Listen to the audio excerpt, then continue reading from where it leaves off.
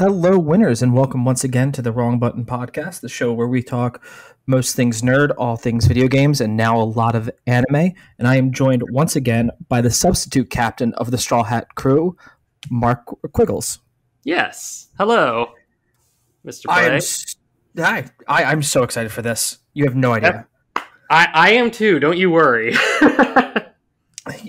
Because we've been talking on Discord, so Yeah. catch you guys up. We did the joining of the Straw Hat crew where we got all the way up to Arlong Park. So that gave us Sanji, that gave us Zoro, and that gave us Nami, and that gave us Heartbreak. gave us a lot of heartbreak, but it also gave us Usopp. Yes. And like Arlong Park was definitely this like gut wrenching. Oh my God, Nami, you poor soul. Everyone has a bit of a sad backstory. Yep. And then we were like, okay, the next one we'll do is, after I finish the Alabasta Arc. Yeah. So I finished the Alabasta Arc. This arc. I know, right? It feels like if I stopped watching the anime here, nobody would actually be upset with me. They'd be like, "No, I don't know how you're going to get better than this." But I am going to be going through the rest of the series. But yeah, you and I have talked on Discord a fair amount. Yes, we have. And I said that the villain Crocodile of this arc has been like my favorite anime villain, bar none. Oh, I love Crocodile so much. He's honestly my favorite villain in the entire series. There are a couple who come close to him, but in terms of who I consider the gold standard for just anime villains and manga villains in general, it's got to be Crocodile. His whole shtick throughout Alabasta is just chef's kiss.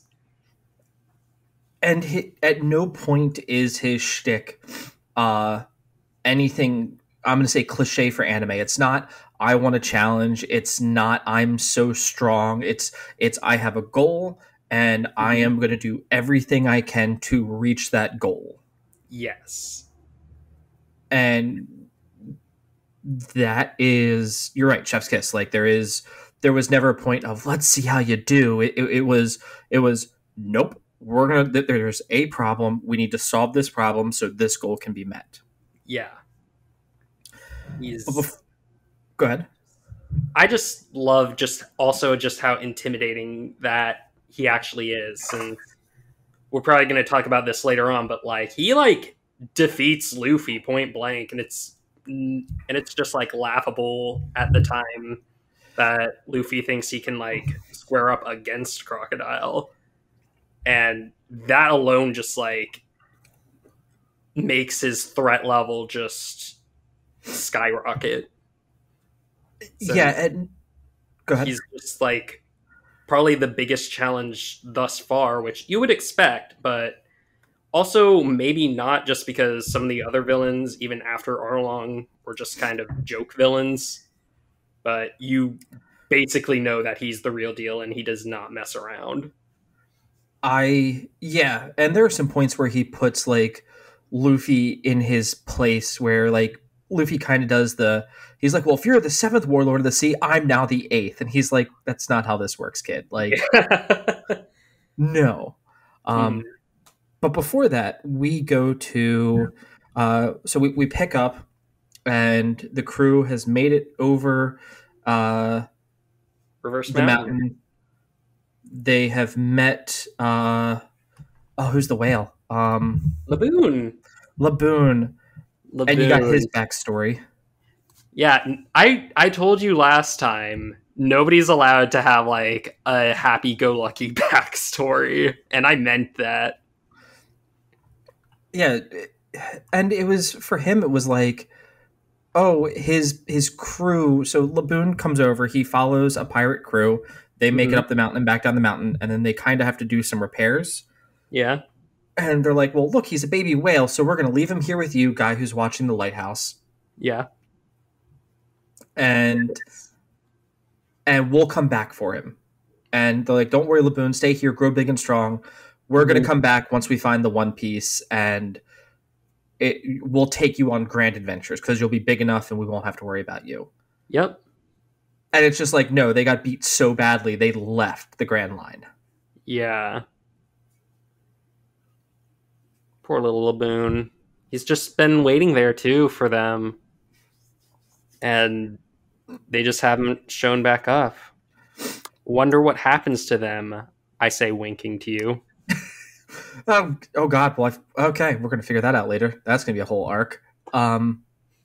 Then I like how Luffy's solution is like, I'm going to punch a whale in the face, and then the whale smacks him, and he goes, okay, so we've won one and we've lost one each, so that means we need to go get stronger and come back and fight each other. And the whale's just like, okay, dope, I can live for this. And also, I don't remember if the anime did this, but like, Luffy paints like his Jolly Roger like all shittily on Laboon's On his face. head. He has all the scars. Yes. And just says, hey, make sure this doesn't leave your face, because otherwise that's like breaking a promise to me. So that way Laboon can't keep ramming his head against Reverse Mountain. Which I thought was like really cute, honestly. And honestly just makes me love Luffy a lot more. Luffy, as far as a shonen protagonist, and I think as we start to go through this arc, excels where all the other shonen protagonists have like this shortfall. And we said this early on, where it's like, my goal is whatever I want to be. Like Naruto, I'm going to be the Hokage, so his personality was the Hokage. Yep. Asta, I want to be the Wizard King. His personality is the Wizard King. Yeah. And I think what truly sets Luffy apart, and I think even Gon hits this now that I'm like thinking about it, is Luffy knows to be a pirate captain, he can't run a ship by himself. So all he knows is, I can bring people together, I can protect my crew, and I can find the best I possibly can to do this. Yeah.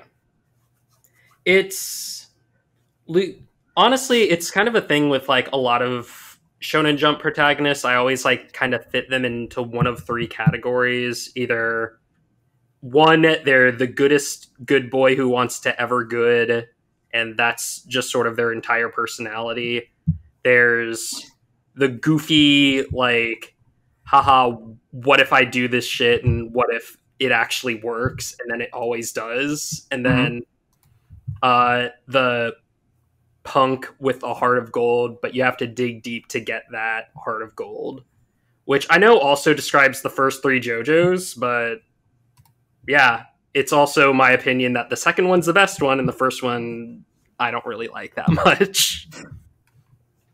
The first JoJo is definitely the second one for me. Yeah. He's an absolutely astounding character that, and like I said, every time I go to turn this on, I'm going for, like, he's a stretchy rubber man, and this is going to be Saturday morning cartoons. Yep. And even when Mrs. Play like joins me for an episode or two, like, she'll be like, oh, that's like that's a serious thing. We're not that's not what I was expecting. And I'll be like, nope, this is just gonna be gut wrenching, and I'm gonna sit here and cry for a little bit. So yeah. And oh god, are there some cry moments here? Do you want to talk about the little boy? Are you talking about the one from Alabasta? Not that little boy, or little reindeer boy. Okay, yes. So we'll get to there. So series starts off, or this part starts off. They go to a town to pick up supplies, and the town like welcomes them. The town that loves pirates, I think, is quite literally what it was called. And then you find out that the town is overrun by this entire organization of what do I want to call them? Bounty hunters? Are they? Yeah, I think they are bounty hunters. I think that's explicitly said. in both the anime and manga, but I don't really remember, and I don't have the manga like in front of me right now. Yeah, they're bounty hunters, and then they take them on, and it was because this is just after the mini dragon arc. Yeah, Uh, which is anime only. yes, which honestly I was rather impressed with. Mhm. Fun fact, So actually, go ahead. when this was being dubbed by 4Kids, they actually skipped that arc and Reverse Mountain. Really? Yeah, they wanted they. I think they like knew the Dragon arc was filler, so they just went like, nobody's gonna miss this. And then Reverse Mountain, I think they didn't want to do it because of like the self harm stuff with Laboon. Mm. Either that or they wanted to get to Chopper faster. Both of which uh, could be like are fantastic. I think on my end.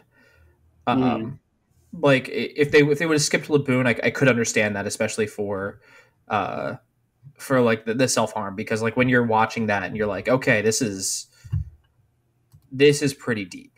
yeah. Um, but the island was Whiskey Peak, Yes. and then they get attacked by a shadow organization. I'm gonna call it that, Mm-hmm. called Baroque Works, Yep. which one has one of the uh There's a really good name to it.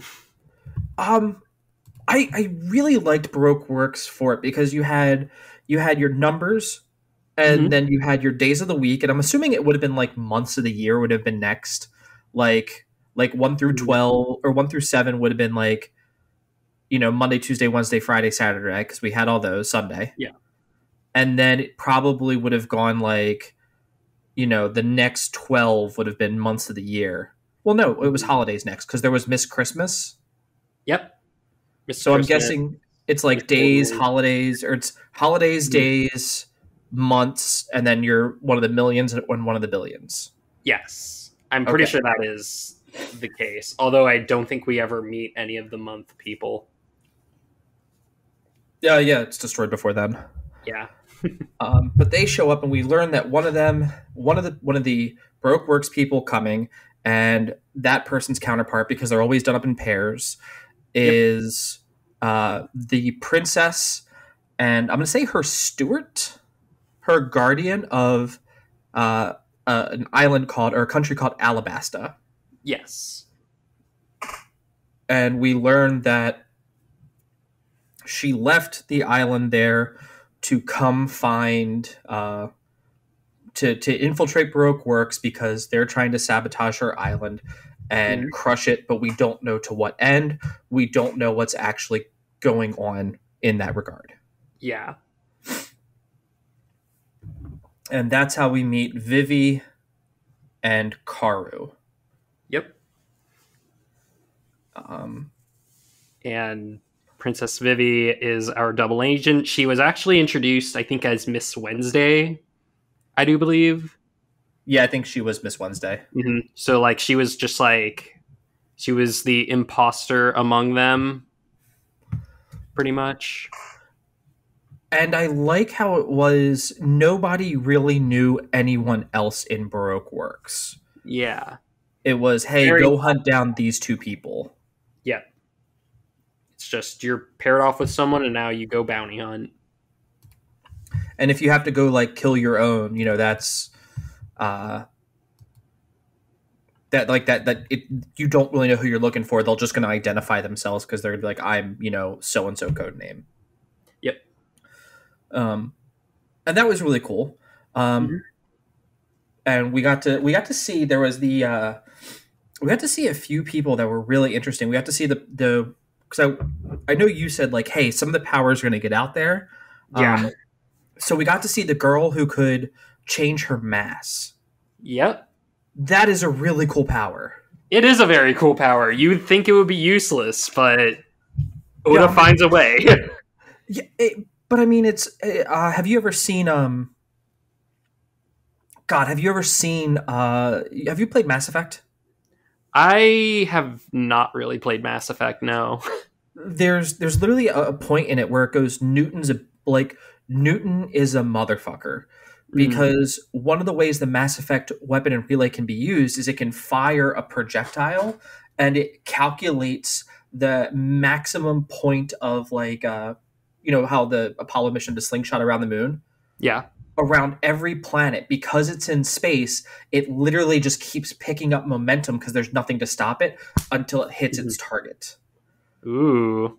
And I'm sitting here going I like she fights with a parasol because it Mhm. felt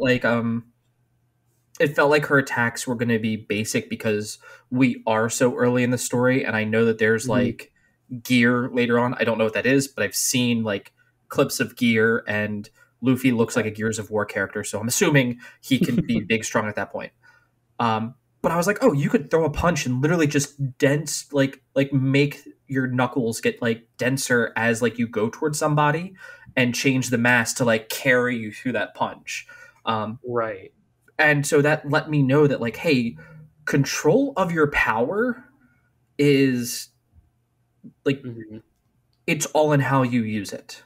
Yeah, it's very much a the devil fruit system just proves more and more, I think, in this arc than the previous one, that the people who have it, in order to use it effectively, you have to know it like inside and out. So something as useless as, oh, I can change my mass. Okay, what does that mean? It means I can go all the way up and then just like come down like a bullet. And it's like, oh, okay. And then somebody else in this arc, I do believe, has like explosive snot or something. It's her partner. He can like anything he touches or flicks, or if it's spit or something like that, Yep. he can make explosive, Yeah, and then which he can that, also eat explosions. mhm. But that's also something where it kind of seems like kind of random, but like you can kind of see the utility of it. That's a bit less so than uh I'm blanking on her name, but I think she was like Miss Five or Mr. Five's partner. But I The one think, who could change their mass. yeah, Yeah, hmm I think wasn't it? It wasn't Miss Golden Week because that's Mr. 30s, but oh, Miss Valentine's Day, I think it is. yes. Okay, you're right. Miss Valentine's Day. Mm-hmm. Um, and that one was fantastic. I really loved Mm-hmm. theirs. And then before that, I actually really like that we also got to see. And I want to say he becomes the first um, official, unofficial like pirate to join the Straw Hat Fleet is what I want to call it. Okay. The ballerina guy, I lost his name. Don, no Bon Clay, Bon Clay, Mr. Two himself, the only one who does not have a partner. and I loved his. I loved. He We love annoyed Bon me to Clay here, no by the way. end. Oh, I see. I hated him in the beginning, and by like the last three episodes, I was like, you've totally redeemed yourself. I really like you. Like, you're annoying, but uh, damn if you aren't really good at your job. Wait, you were annoyed by him at first? Um, yeah, he, I, he was I guess I all the. can understand it. Like you can, like he was probably like annoying to a lot of people. I always thought he was like funny. I thought he was almost flamboyant to the point of, "Hey, I'm uncomfortable because you're like like you're like like this does not feel tasteful." And Right.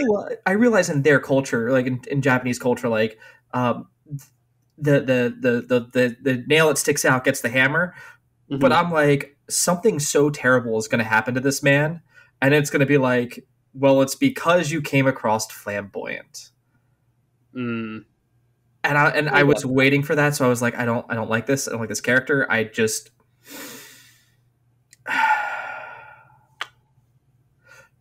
But then But in the then end, he's ride or you get- die. But then you get to the end of Alabasta, and you're like, oh, you know what? You're actually a real one here.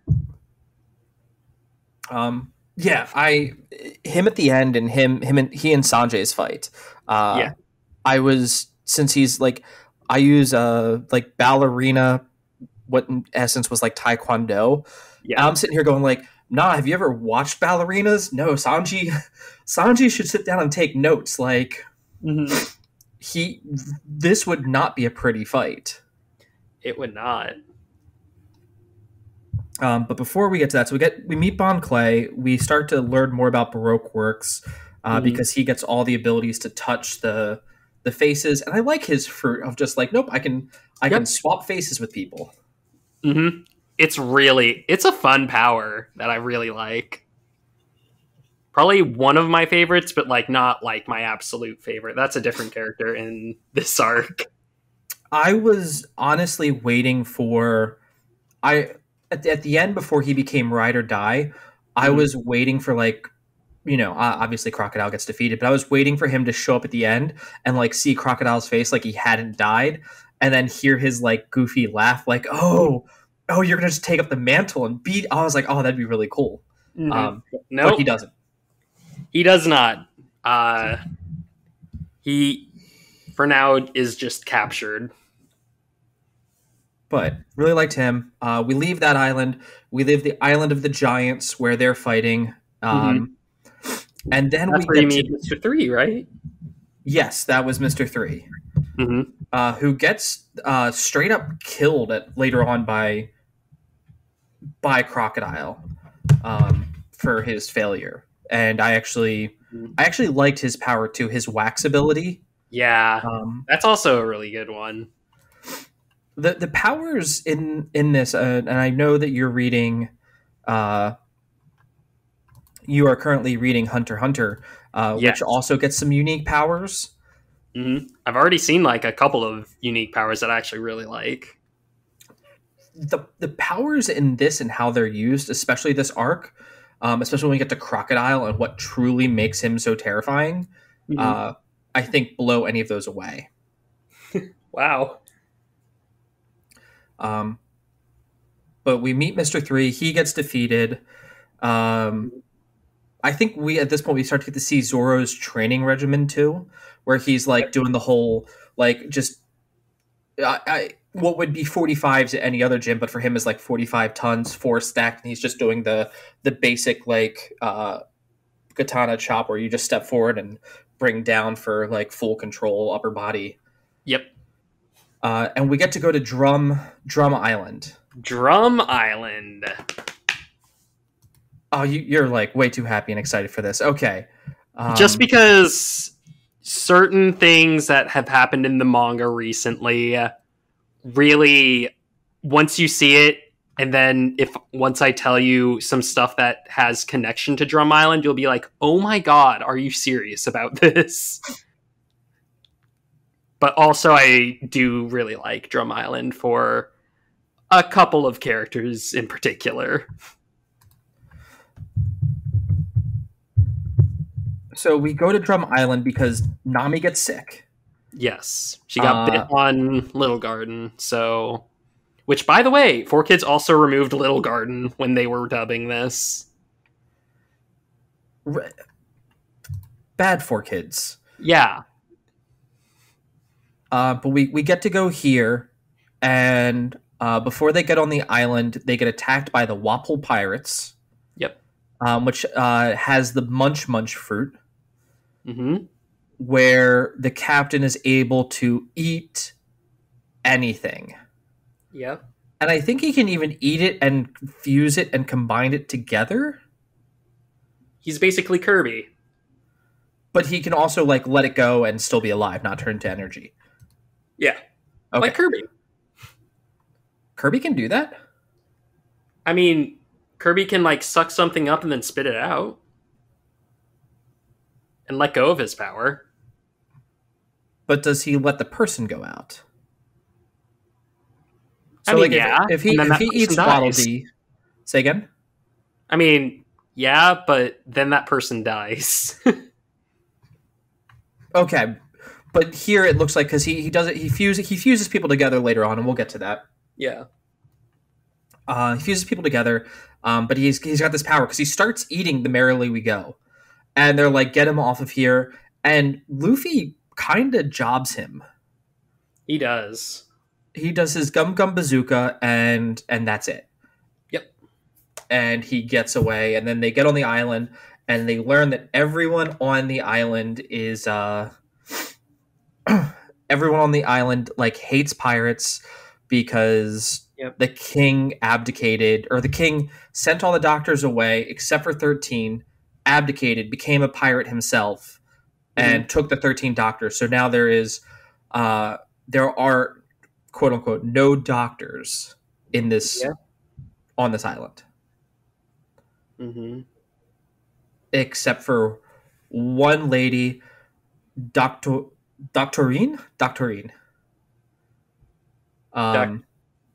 Go ahead. It's Dr. Kureha, I think. But I think they tell her just to call her Doctorine. Okay. Like I haven't almost seen like this arc in a while, so okay, because that's all Chopper is like. He's like Doctorin, like almost like doctorate, but I have my doctorin.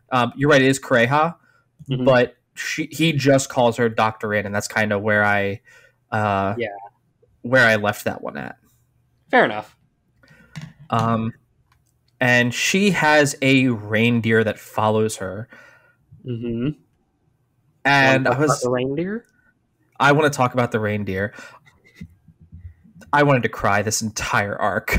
I think I even remember like you texting me like as this arc was happening, just like, please tell me that Chopper gets a happy ending in this arc. And I'm just like, I don't know. Wait, how far are you? Because I didn't want to say anything about Chopper. And you're just like, Mark, please. This boy has been through so much pain. I need him to be happy. I was at the gym the 2 times this arc hit. So to paint the picture for you guys, it is like 2:00 in the afternoon on a Sunday, and that was my saving grace because like sports ball or something was happening, and there weren't people there. Mrs. Play is on the same level I am working because she turns around at one point, looks at me, I'm like, I'm okay, and I'm like, tears are running down my face as I am watching Tony Chopper's, Tony Chopper backstory. Yep. Which is just a massive gut punch for you on the treadmill. Hey, look at your cardio. Can you keep this pace up while you're sobbing? So he's a normal reindeer who eats the human fruit. Yes. And that makes him... It gives him human-like qualities. He can talk like a human. He can stand up on his hind legs. He can think like a human. Yes. So here's my question. If a person ate the human fruit, they would just lose the ability to swim. I wasn't even going there. That's like the shittiest one for a human to eat. Okay. Yeah, really. One, the naming conventions for some of these fruits aren't good. Like the human fruit makes sense. The gum fruit, all right, I can still get on board with that, but that's neither here nor there. Yeah. And this is going to play into a question I have later. He can think like a human, and he can adjust his mass. Yes. Does that mean like when he at one point he tries to be with the reindeer, and the reindeer are literally almost like you smell different, you don't smell like a deer anymore, so they beat the ever living crap out of him and he runs away. Yes. And very tragic. Then he goes and he's like, okay, well, I'll try to look like a human.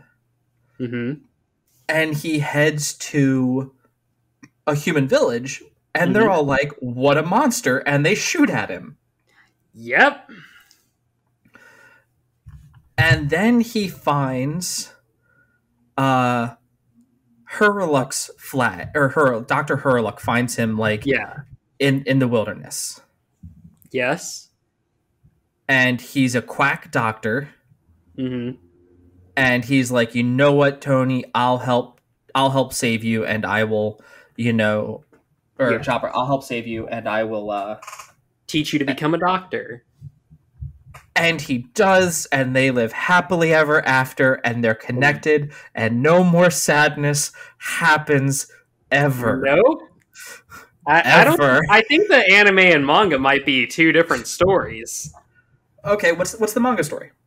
So, actually, like one actual manga difference that I'm not joking about is that the anime actually made Dr. Healy Lukes a lot more sympathetic, where he's more so just a struggling doctor who accidentally messes up with his patients, whereas in the manga he like purposefully like breaks into people's houses of people who are sick, gives them treatments that don't make them better, and then basically takes money from them and then complains if they don't have enough money to pay him. Okay, I don't like the manga version for him. I actually Yeah, liked him the being... anime version does this a lot better. I don't know if it was like supposed to be kind of a joke of like bad doctors or something, or WebMD, I don't know. But I feel like that'd be way ahead of its time for WebMD when those episodes came out. yeah, these were like in the 2000s, so Yeah. early 2000s. So this was probably before WebMD was a thing. But honestly, if it was supposed to be like a parody of like phony treatments or whatever, then props to Oda. But I didn't really, that flew way over my head if that was the case. But anyway, let's talk about the sad shit. So at one point, Dr. Halilux gets really sick and his disease is terminal. And then Chopper finds a mushroom in a book. So hold on, let's go before that real quick, because so the guy, I know he says his name is Hililuk. Every time I saw it and the way it sounded pronounced, it almost sounded like the space pirate Herlock. I don't know if you remember that anime, and I was like, I wonder if this is kind of like a call to that. I don't think it is. I just say Hililux just because that's sort of how I've always pronounced it, but I've heard it pronounced like 5 different ways. I don't care. Hililux, yeah. We all know who we're talking about here. So one, he does train Chopper. He teaches Chopper to read. He teaches. He flies a pirate flag in his cave that he lives in, and it has cherry blossoms on it. And he's constantly telling Chopper about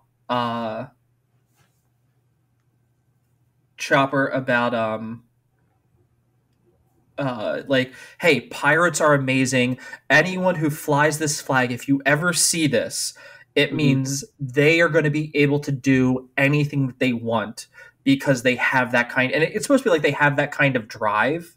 Yeah. Not necessarily that they're criminals, but he's like, if you're brave enough to brandish this, like, that person means it because they are willing to risk everything to fly this flag. And I thought that was absolutely brilliant for him to be like, this is why I fly it. This is what it actually means to me. Yeah. It's a really good scene that kind of gets overshadowed by something that comes right afterwards. Well, when he first meets Chopper, he's like, don't worry, Chopper, I would never attack you. I would never shoot at you. I would never hurt you. And when he finds out he becomes terminal, he's like, oh, fuck, I've made this codependent character. And I need him to be able to kind of live on his own. Yeah. And so he does it. Get out of here. Like, get out of here. Can't you see I don't want you anymore? Just leave. It's heartbreaking. And the to the most go ahead. tragic. It's the most tragic backstory in the series so far. And then Chopper like goes out and snaps off an antler as well as like breaks his leg Mm-hmm. and comes back. He says, "Look, you said you'd always treat someone if they were here. So now that I get to be with you, right? Because and you're just going like, oh no, oh kid, Mm-hmm. like, oh, Yep. oh, oh." That's how you know it's going to be painful. Um. Uh. But then you're right. So, Chopper finds out he's sick. Mm-hmm. I think Chopper finds out he's sick when after he's been like expelled the first time before he breaks things to come back. Yeah. Uh, and uh, the he goes into or he breaks into Haley Luke's house and he finds a book with a Yeah. mushroom that has that has the pirate symbol next to it. Mm-hmm. And he's like, that means it can cure all diseases. Yeah. But that's not what that symbol means. We both know that. Do they even show you that? I don't even think they showed me the symbol when he was looking at it. I think they do show it. I'm gonna have to like go back and look, but I'm pretty sure they do show like the skull and crossbones. This is poisonous thing. Mm-hmm. But then Chopper's like, oh wait, that symbol just means it can cure anything. So let me go find that mushroom. It's probably somewhere on the island. And so he does. He finds it, like beating all odds, because I'm pretty sure he gets beaten up pretty bad in the process. Yeah, he also gets like attacked by the reindeer again. Yeah. Loses the book. Mm-hmm. Gets the mushroom. And brings it all the way back because he apologizes for breaking a book. Or like losing one of his precious books. And the doctor, yeah, he comes back with the mushroom. He goes, I found it. It had the pirate flag, so it can protect you.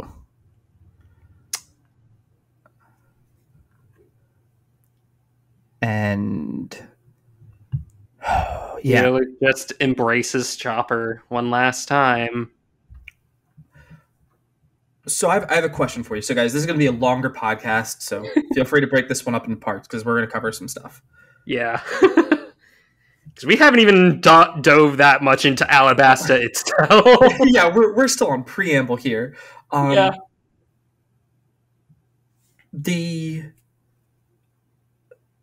So Chopper gives him this, and they brew it into a tea. Yep. Now I took it there were like two ways that we could have really looked at this, right? Mm-hmm. One is, this is my child. My child brought me something. I'm going to drink this because, my child made, like, we all made something for our parents that was disgusting. And they were like, yeah, Play-Doh spaghetti. It's delicious. So I took it that it could have been that way. Yeah. But we don't know what his terminal disease was. So I'm almost also wondering, like, because he was going to die anyway, he was going to just take Chopper's thing anyway, just so that way he could pretty much die a quicker death, basically. Was it going to be so painful and horrible that what Chopper did was actually mercy? That's kind of how I chose to look at it. I think it's a bit up to interpretation. Personally, I think it was a case of, hey, my disease is terminal. There is no cure. Chopper went through all the trouble to get me this mushroom. I may as well just take it. That way, at the very least, he can feel like he helped. And that would, like, light the fire in his belly to be able to cure anything.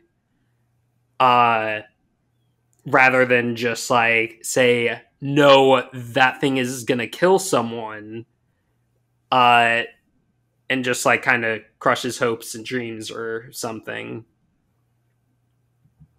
And then we get the call that something has happened to the king.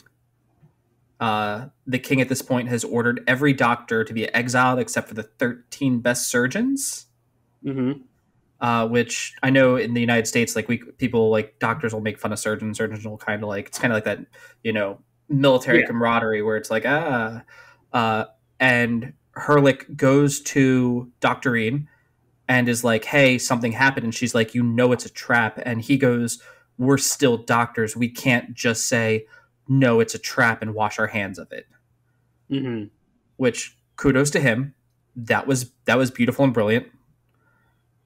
And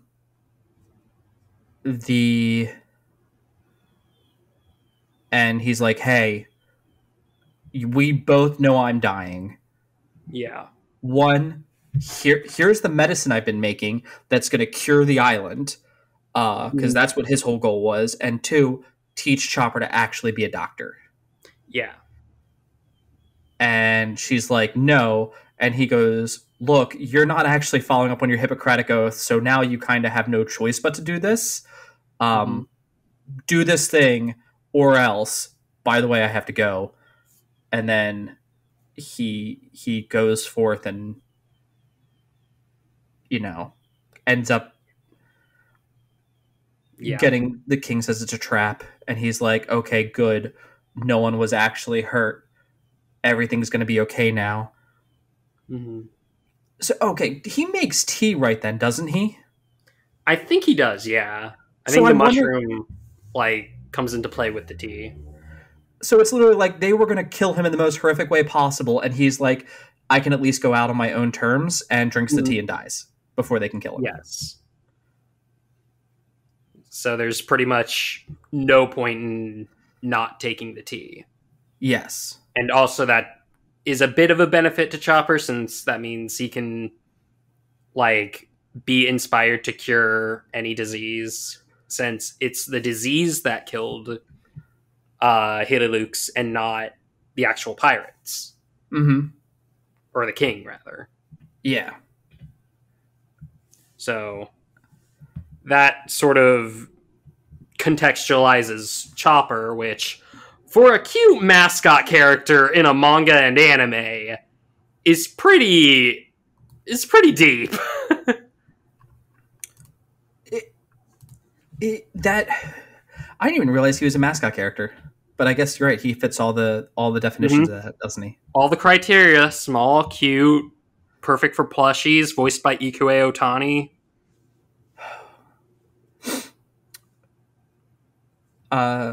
Yeah, and try not to hear Pika Pika every time Chopper talks. Oh God, that's what it. That's right. You said that. Yeah, or Morgana Persona 5.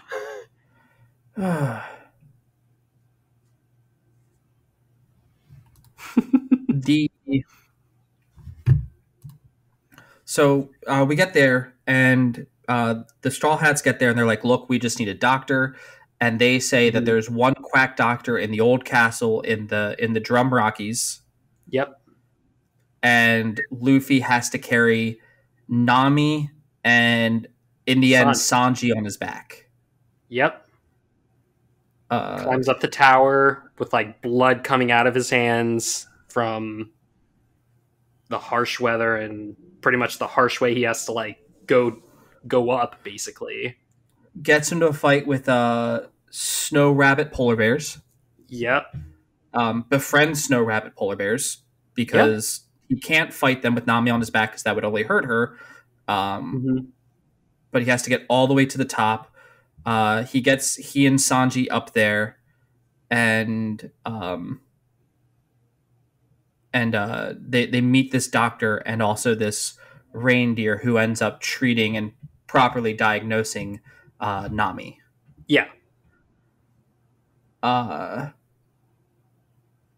all right, so I have a few questions. Mm-hmm. In the town when they're like, hey, go up here. There's Dalton of the guard. Dalton, who's the captain. did he eat a fruit, or are there just were creatures? I think it's just their were creatures. There are people who can like be like half animal in One Piece, which is Mm-hmm. something you'll see like way later. He's such a minor character though that I doubt Oda had that like figured out so early on.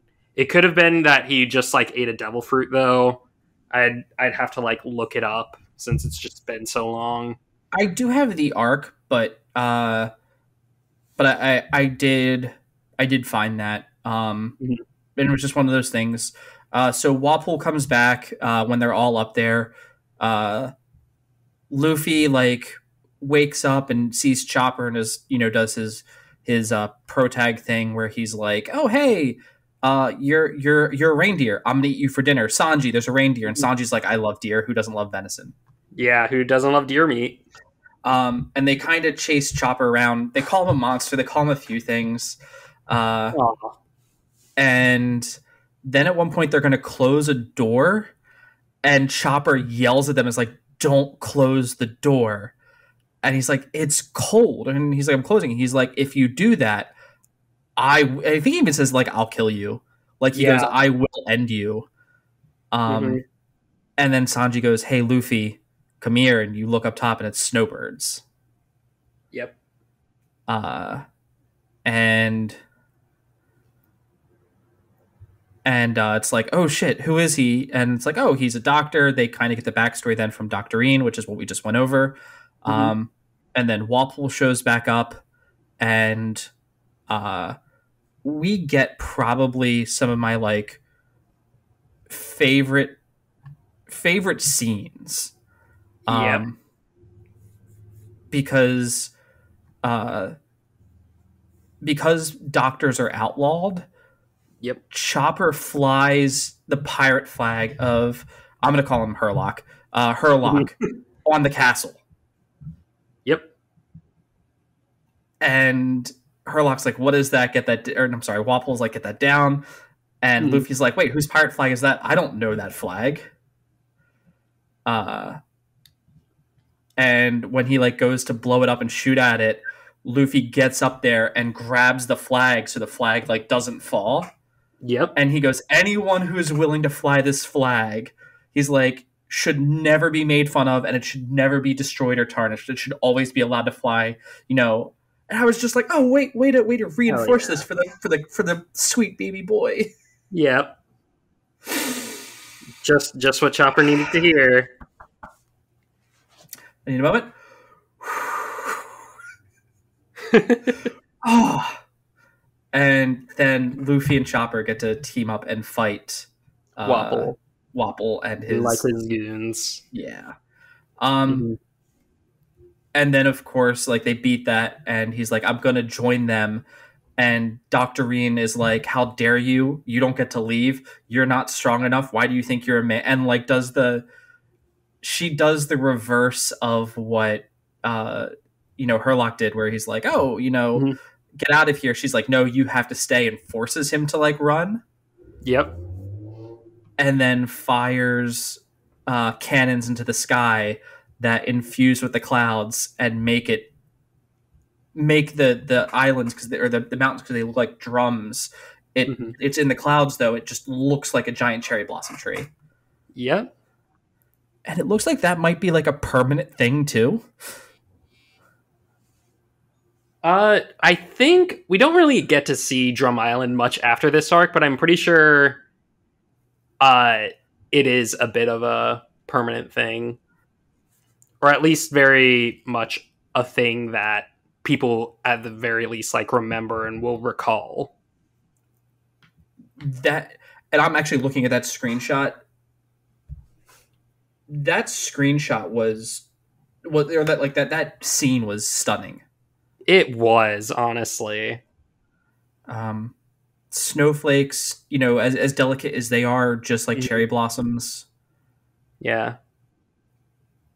One of Oh, my favorite gifs in One Piece actually is just one of Chopper just staring up at the snow as like the cherry blossom snow comes down. before he starts ugly crying. Yeah. Um, Yeah. Man, of all things to get memed into existence, that was not one that I was expecting. Yeah. And I like that Chopper's like, hey, I don't have Chopper towards the end of that is like, oh, uh I don't have I don't have my doctor stuff. And they were like, oh, but your uh crap. Sorry, I'm trying to think of it. Mhm. But your backpack's in the back here. Didn't you do that before you left? Like, I thought that's what you went to go do. And he goes, no, I got like horribly assaulted. And that's when you realize that it's Yeah. like, no, she knew it was time for him to go. And, you know, that Mhm. was, uh, So the Straw Hats now have a doctor. they do. Um, Hmm. oh Very, God, it was, very cute doctor who loves cotton candy. I haven't found anything about cotton candy yet. Oh, Um, well, I guess spoilers, but that's his favorite food. oh, his favorite food's cotton candy. I could see that. Um, Yeah. I have a question about his other one of his other abilities, real quick. Okay. And maybe they'll explain it later, and I don't know. Hmm. He has this medicine he can take. Hmm. Um, The Rumble it's Ball. his the Rumble Ball. Thank you. I actually have it pulled up over here so that way I can do this. He has the Rumble Ball where he can turn fluffy. He can kind of make himself bigger and stronger. And the Hmm. other thing that he can do is like he can be like, okay, target lock, Hmm. and he like puts his hooves together, kind of like if you were to like stack your hands on top of each other with like Hmm. one thumb Almost facing like up, one a thing facing down, Kamehameha, essentially. or like the Kikoho, and he's Hmm. able to use it to identify their weaknesses. Hmm. Does it ever explain how that works? I don't really think it is. I think it's just a combination of just him getting like extra strength combined with the fact that he has a lot of knowledge of like bodies and stuff. So whichever point of your body is the weakest and most exposed, that's like that's sort of just like how he can just do the best damage basically. I'm pretty sure that's just how it works. It's nothing too deep, but It's yeah, almost like he created the limitless drug.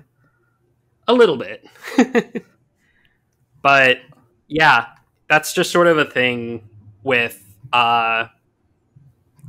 that's just sort of a thing with a lot of devil fruits like choppers that I think you may have already like heard this term, but Zoan fruit, where basically you eat it and then you get like the abilities of certain animals.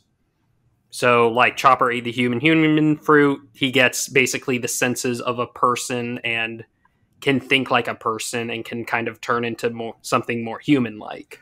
Whereas like Pell and the Miss Merry Christmas. oh, I was going with the jackal who could. Hmm. Oh, Miss Merry Christmas. Yeah, she turns into a mole, and then there was the jackal who ate the dog fruit. Yeah. Um, Or rather, the gun that ate the dog fruit. yes. Okay. So there was the gun that ate the dog fruit, and then there was the other guardian of Alabasta Yeah. who does that. And Mhm. mind you, they still do have Vivi and Karu, who is her supersonic duck. Yeah. Um, which, by the way, supersonic duck, 10 out of 10 best name. Hmm.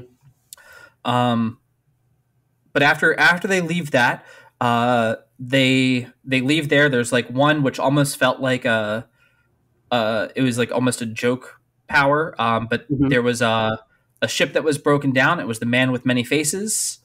Yeah. Um, and we met Mister Two. Mr. Two, Bon Clay. Who is like he slaps Luffy and then can like change his face and he touches everyone Hmm. except for Vivi on the ship and can change his face into them and like puts on a show. Yep. Um, which I just now realized it says he's Mr. Two and he has two swans on his back. Yep. Um, oh, There's sorry. also fun fact. Recently there was a One Piece survey of like the top 100 most popular characters. Guess which position Bon Clay ended up in for that Second, one? 22nd. 20 second. Oh, okay. You know, someone was looking at that like, okay, he's on the list. He has to have it too. I know some of the picks in that poll were like meme picks, but I'm starting to consider because one, I think like Bon Clay is actually that much of a popular character, but also, was that also intentional? Where just his like fans of his were like, all right, we're gonna vote for him, but not that much because they probably figured, somebody else who's more popular is gonna get number 2, but we can aim for number 22 for Bon Clay. That is fantastic. His character, like I said, his character. I was worried that they were going to do like it was going to get really discriminatory very quick towards him, right? And I was like, I don't like your character for the aspect that you're flamboyant, so therefore you're a joke. Right. But luckily, like One Piece never uses his flamboyancy as like oh, you deserve what's coming to you, basically. Which I like that. His bulbous design at the bottom is a little weird. Yeah, it is, but that's just sort of his way, you know? It's very flexible. But we met Mr. Two. Yep. And I forgot to say, at the very end of Drum Island, when they're leaving, Dalton is given a letter from somebody along with Luffy's bounty picture. And he's like, hey, when you see Luffy, can you tell him I'll be waiting for him at this town? I'll be waiting for him. And it never gets to him. And then they all land in Alabasta after meeting Bon Clay. Yeah. So that leaves us now into Alabasta. Yep. The port town of Nanahana. Mm-hmm. Oh, okay. Where would you like to start with Alabasta here? We can like pretty much start wherever. Like I think like Crocodile has a really good introduction kind of here. That's always something that kind of stuck out in my mind, where you sort of have that one scene of him with the rest of Baroque Works. Mr. 3 is basically said, Sir Crocodile, I have pretty much failed in my endeavors to capture the Straw Hats at Little Garden, but I'm here now to help. And Crocodile is just like, nah, you've disappointed me enough. And then just chucks him to the banana gators that he has. Oh, that's right.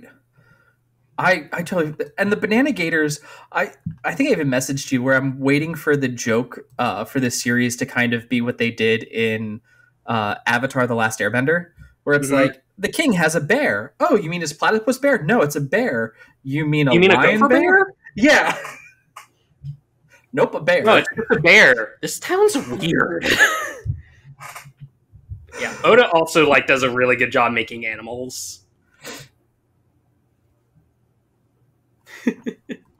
But yeah, I freaking love that scene, mostly because it's a good introduction to Crocodile and just like how dead serious he is about his goals.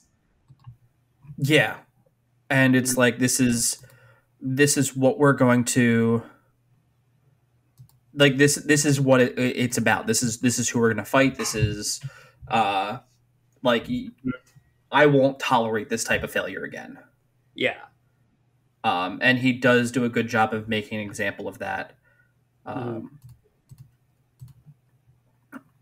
then we get into the town. So after, is this where we also see him like save a town from attacking raiders? I think this is, yeah.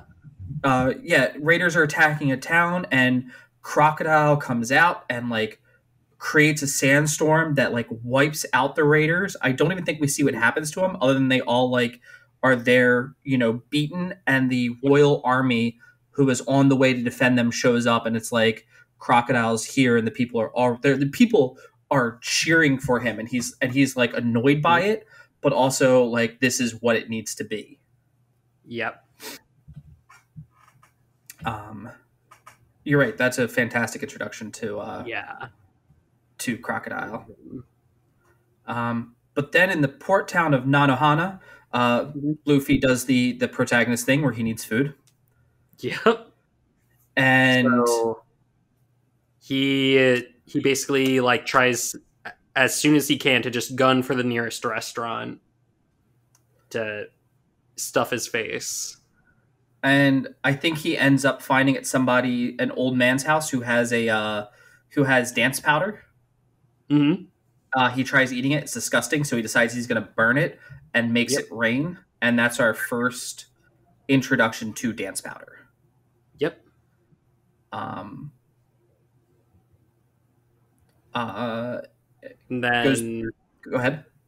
Do we want to talk about like the Straw Hats getting like new outfits here or nah? Yes, let's go ahead. We can talk about the new outfits. I love the fact that like whenever they're in like a new extreme kind of environment, that they all just like get a new outfit to sort of match with the locals and whatnot. I think that's really awesome. I kind of wish like more like anime and manga series like changed up like the outfits for characters.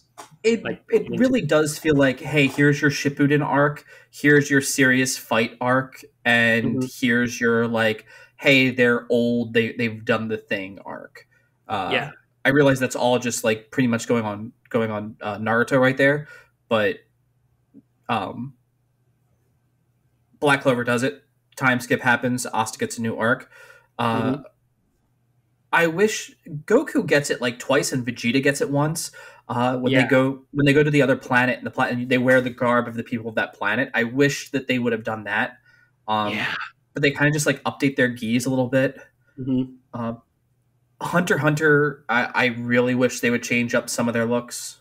Yeah, I am going through Hunter x Hunter right now, and I get why like Gon, Killua, Leorio, Hisoka, and Kurapika all like keep their outfits each time, but really wish they would like change it up a little bit. Gon's is personally the weakest out of all of those, but that's not here nor there. I do like Kurapika's design. If they like keep his design consistent throughout, then I'll be happy. But I'll let you see that because like yes, I love his like Chinese like martial artist design because that's kind of what Gohan had in the beginning of like Dragon Ball, and that's kind of what I think they're going to do to Goten, and I'm actually more excited for that design. And they give it to Tien, and Tien in Dragon Ball gets the most like character update. Yeah. Let's think about that character. So I think here's where, because I know previously when we talked about Sanji in the beginning he's Brock. He's like obsessed with women. He wants to be the knight in shining armor. He buys them dancer outfits. Yeah. And I'm sitting here going like, you know what? This is good fan service. I know everyone, one of the things that everything tells me online is like, wait till Nami's glow up. And I'm like, I want to see her glow up with this. Nami, honestly, I think gets a lot of outfits like later on that I really like. She has one in the manga right now that I think is really dope looking. Yeah, her and God, I can't even say like which one is my favorite one yet, but okay, because you haven't met that person yet. Ooh, okay. So yeah, but like here, I think like the Alabasta drip is like really nice. And I like when they get covered up later because like they wear traditional like, hey, we're in the desert garb. Yep.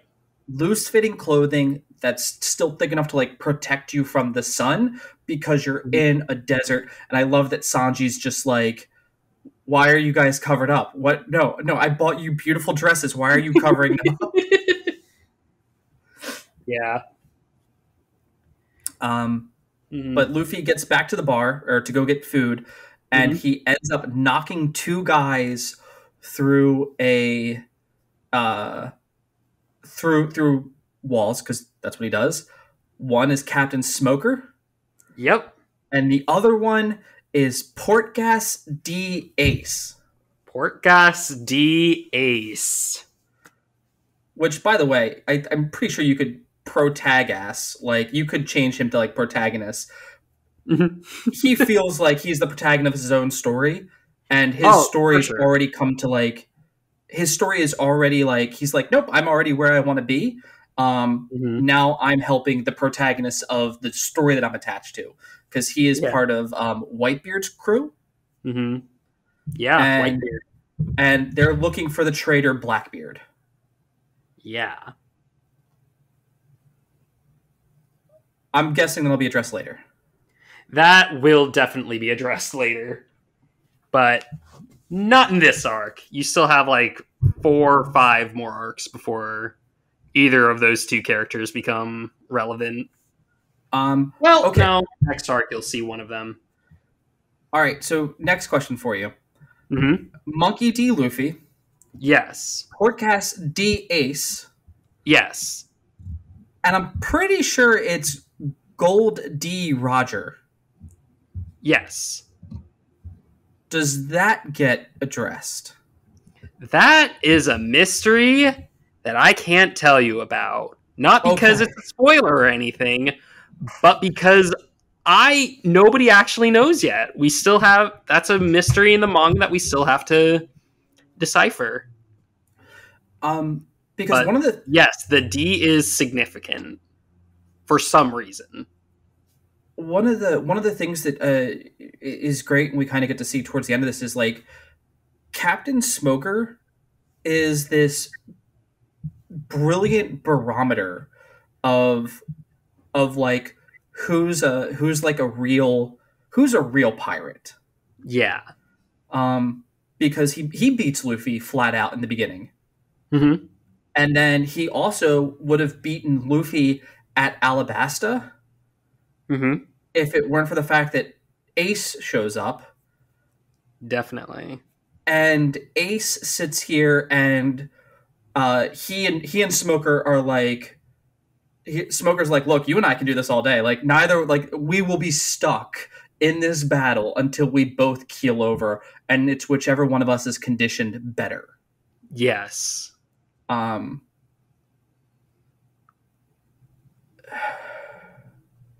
So it's a lot of... You're seeing a lot of Devil Fruit characters this time around. Last podcast, it was just Luffy and Buggy, but now... Hope you love this power system because you're feasting right now. This power system is so unique. Because because I'm looking at a picture of Ace right now.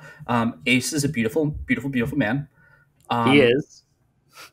Who looks like he grew up on Destiny Isles. A little. He's got...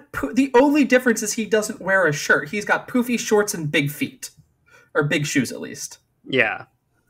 And tattoos out the wazoo. Oh, that's right. He has Whitebeard's crest on his back. Yep. And one on his arm. What is the one on his arm? Something that's going to be important way, way later. Okay, because it's Ace spelled backwards or spelled incorrectly and corrected. Yeah. Okay. And he helps them, and Smoker kind of like lets them all get away again, with Ace to start making their way around. Right. So I want to know how the power, because Ace ate the flare fruit, right? Yep. Smoker ate the smoke fruit or whatever. I don't remember what it's called. They Mm-hmm. can Smoker smoked a cigar.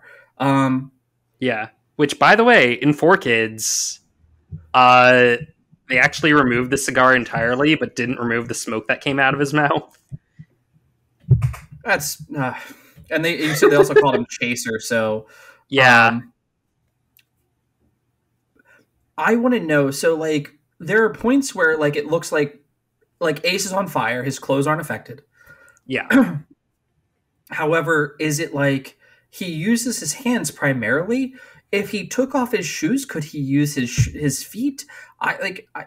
Luffy is the only one so far that like there's some sense that it's made, and Mhm. Crocodile later. So Right. Crocodile's power can affect his clothes. Luffy's power cannot affect his clothes. Like when he swells up or Hmm. anything, his clothes like they extend, but like you see him do like the hey I'm big and my buttons are doing the button thing. Yeah. My buttons are about to pop here. However, But, Smoker and Ace, like how do we know what their power, like their strength is with this power? so, the there are three different types of devil fruits. Okay. There's Logia, Zoan, and Paramecia. I'll start with Zoan fruit. That lets you basically have the abilities of an animal, basically. So that's what Pell has, that's what Chopper has, that's what Miss Merry Christmas has, etc. So, like, if you were to eat something like the dog fruit, basically, uh, then you would basically have like better sense of smell, better sense of hearing, and then you could basically like turn into a dog, Okay. basically, and assumedly like run faster or something.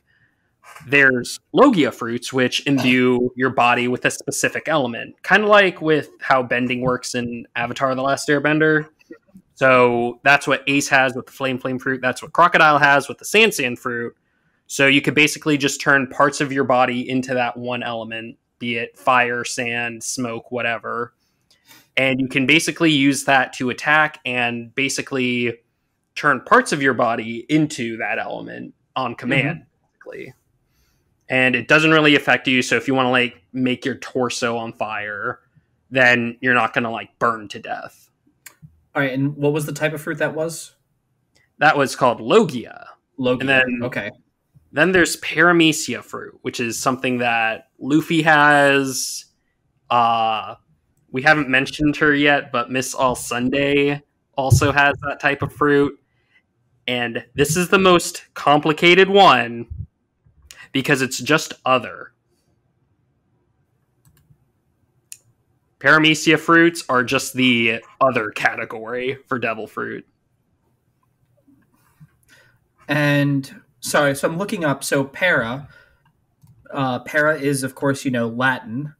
Mm-hmm. Defense, protection against, that which protects from, to ward off, to make ready, and it also Paramecia. has it could be other.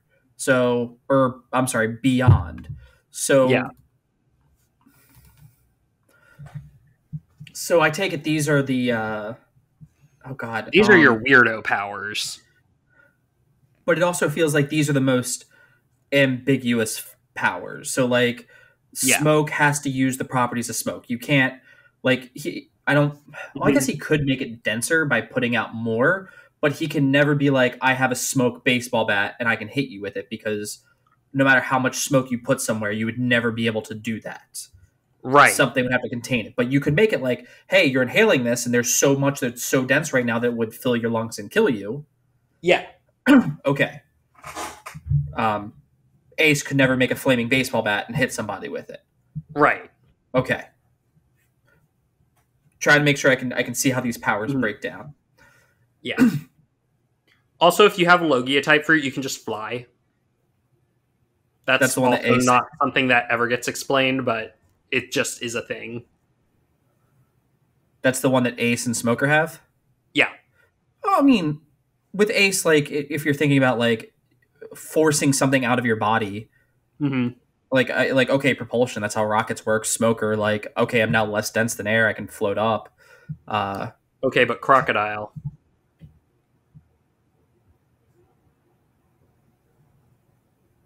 How does sand let you uh, float.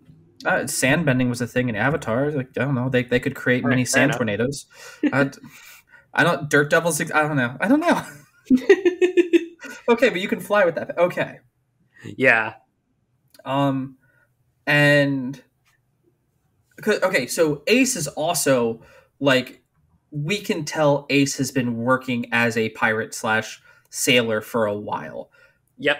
First thing he and Luffy do when they meet each other, other than like, oh hey, I haven't seen you forever. Hey, let's arm wrestle. Yeah. How does Luffy's muscle density work? I think in this case, I think he just didn't. He had it just be regular, just so that way he didn't like have to cheat or anything, since it's just his brother. So, um, but I actually don't really remember the arm wrestling match all that well. But I'm pretty sure Luffy's muscle density is just sort of like how it typically is in this match. That's the one point that like his power confuses me with that, because I'm like, how are you, how, like, he can stretch and like muscle pliability is a thing, because that's what like some really famous like athletes talk about. Like, you want strength, but you don't want to be like so big that like I can't scratch my back. So it's Yeah. this like stretching of, it's the bulking and stretching of the muscle, which, not as strong as the Rock, but also not as like, Mm-hmm. I don't know. We all want to be like Simone Biles. Yeah. Um, and I guess that was one of my confusions, because like at no point do I ever look at Luffy and go like, okay, you're an innately strong character, other than like Yeah. I can stretch my body and like, like if I'm whipping it and it has to like reconnect and then I shoot it on like you're shooting like a rubber band, like all of that makes sense. But when he's arm wrestling Ace, I'm like, I don't know if it feels like you should win this. Mm-hmm. Um, Chopper's also really badly affected in this arc, because it's the desert and he's not good with the desert. Right. Um, oh, can we talk about the Kung Fu dugongs? We can. They're adorable, and I want one. I love them. They're just because like otters are like one of my favorite animals, and they're like a little bit inspired by otters, and they're so cute. I just like how they show up. So the Straw Hat Crew is looking for Crocodile, because they figured out that he's the main villain. Sanji talked to Mhm. him, and uh, they hide the Mary Louis Go in this port, and there are these Mhm. otters with turtle shells Yep. who challenge you to a fight, and if you win, then they won't mess with your stuff or whatever. Yeah. And of course, Luffy just beats the crap out of the main one. And so they all worship him and are like, nope, now we all have to be your sensei. And he goes, we got to go do something. And he teaches them like the basic, like, you watch any Karate Kid where it's like, this is how you throw a punch and then Mhm. kick. And it's like the beginning of every kata. And that's all he's like, just do this now and you'll be as strong as I am. Yeah. I love the dugongs. They barely ever show up after this, but like Oh, there's like one filler arc I think where they show up, but like that's about it. oh, But they are so cute. I'm surprised like they aren't like alongside Chopper as being like the massive like mascot character for One Piece because they're so cute. they are great. Mhm. And here, like, now it becomes like the journey to uh the journey to figure out where like Crocodile is, which leads them to a couple towns. Mhm. um and oh, I should also mention that like Chopper gets separated and ends up going to the town where so we learn what's going on in Alabasta is they haven't had rain in like 3 years, Yeah. and there is a rebel army who wants to overthrow the king because they think the king is hoarding the rain for himself, Mhm. and they are being stirred by Crocodile in some way to have this fight, and Crocodile's trying to also stir the people with the king, saying like, "Hey, you need to crush this rebellion to make the country implode on itself." Right. Um, But and this is, I feel like in other stories they would probably like make it so like, yeah, the citizens are right in assuming that, but no, it's actually not like the case in Alabasta. It's just like, I think it's just sort of like the king doesn't really know how to handle the situation. I kind of forget like how this part goes, not gonna lie. But it is actually like really, really good how they don't just like paint that king as just like being completely evil and just hoarding the wealth for himself, unlike certain real world leaders. the Oh, and I think that the way that they do this is like the king is also trying to figure out like what's going on. mhm. Vivi left, um, and he's like, I have to trust my daughter. This is of course what we have to do, because people storm his castle and are like, "What are you doing? How are you going to do this?" And the guards kind of get uppity with them, and he goes, Mhm. "Stop! Like these are our people. We will never be a kingdom without people." Yeah. And I think it's this. You're right. It's beautifully diplomatic where it's like he's like, all I can do right now is share in your suffering, and he's like, hey, whatever we have in the stores, ration out to these people as well. And they're like, there'll be less for the people here, and he goes, our job is to make sure we're protecting our people, Yeah. and that's what he does. Mhm. Um, yeah, like truly a great king. Oh, Mhm. lashes uh, the camel. Yes. The camels are Who also like pretty funny. Yeah, he's fantastic. I did love the camel. I thought he was a fantastic. I thought he was a fantastic character. Mhm. Yeah, it's kind of a joke camel who also like likes women and kind of competed with Sanji in that mark. A little bit, yeah. Um, the rebel armor is the rebel armor. The rebel army is headed by Koza, who is Vivi's like childhood friend and rival. Yep. That's also like something that I feel like could have just been like a, oh, they are still enemies or something, but that's also not something that they do. I was expecting there to be a little bit more, especially if they would have grown up together, a little bit more romantic involvement. I was surprised when there wasn't. Mhm. Yeah.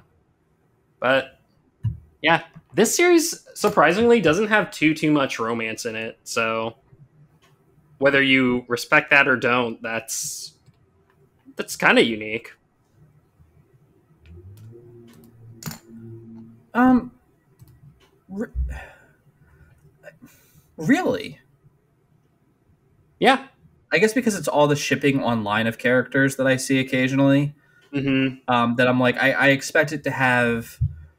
I guess you're right. There hasn't been a point yet where it's Mm-hmm. Zoro or Luffy, like from any of the female characters in a way that's like Yeah, this especially is. not like our main girls, basically, because they don't really have like a love interest right now. And I'm gonna say this, and I don't think it's a spoiler, but they never really get a huge like love interest the way you would think, where it's just like, oh yeah, you're definitely gonna be who this male character ends up marrying. Which thank God, because I'm tired of characters who are like that. Um, yeah, I can see that. Mm-hmm. I I guess because also like earlier this year watched like a bit of Naruto Shippuden and got reminded of why I don't really like any of the girls in Naruto Shippuden. yeah, they don't like stand on their own 2 feet. I think the best Mm-hmm. aspect of like females in any because I had to there's an anime that Mrs. Play and I had started called Itaki no Shinobi. Mm-hmm. First 2 episodes, all right, we're cool. The third episode, we met like 3 new female characters to the 1 male character that's like Oh really no. good.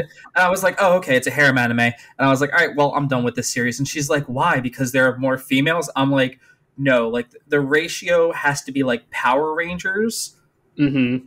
And then you're still hoping that it stays like Power Rangers, where it's like, okay, they can carry their own and they don't Mm-hmm. get like washed out because 2 characters become gods.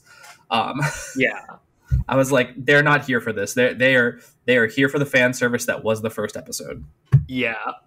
Um, which we can talk about fan service at the end of this one because there was a funny scene and I was like, oh shit, they did this. They went there.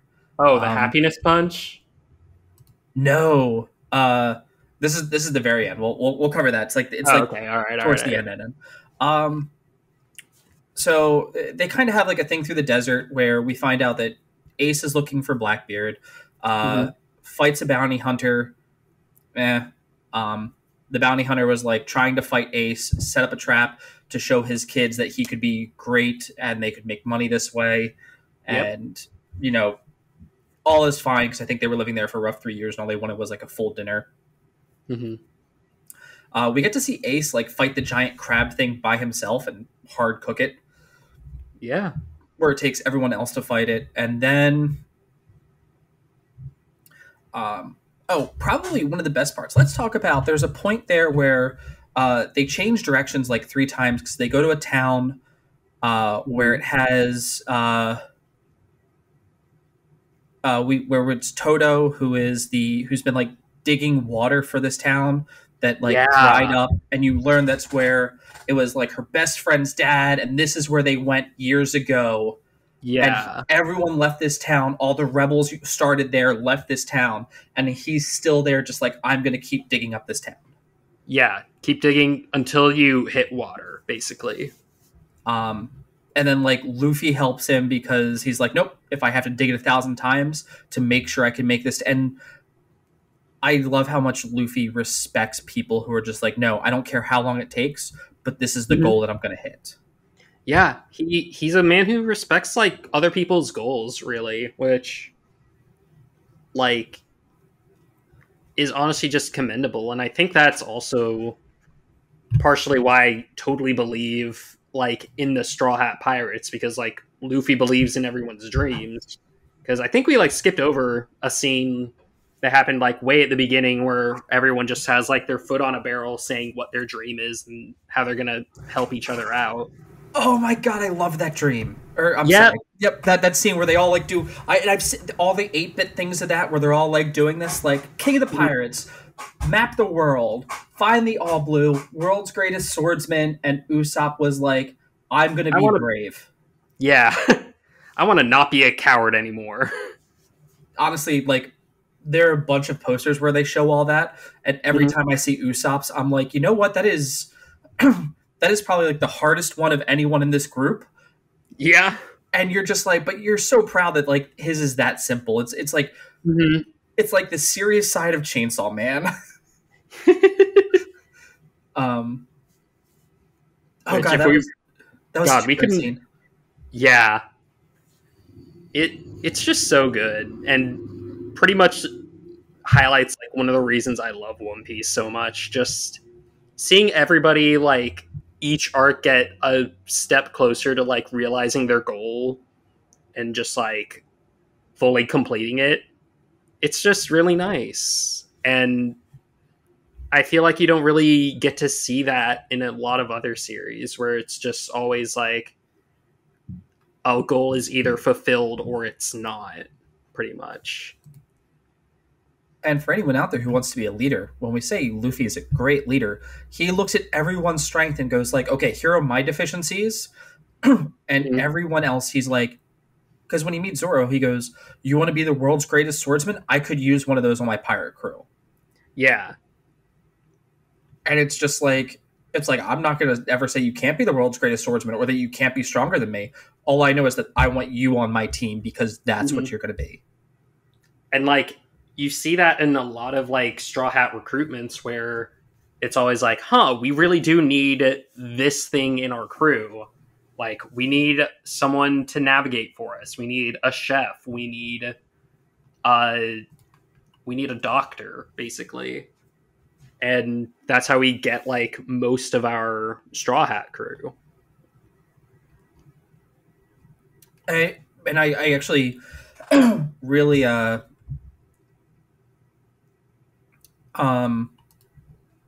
I really liked that as his reasoning for why he asks. It also there have been a couple points like he asked the guy stuck in the chest like, hey, join us, come with us Mm-hmm. on this, and the guy's like, no, my treasure's here.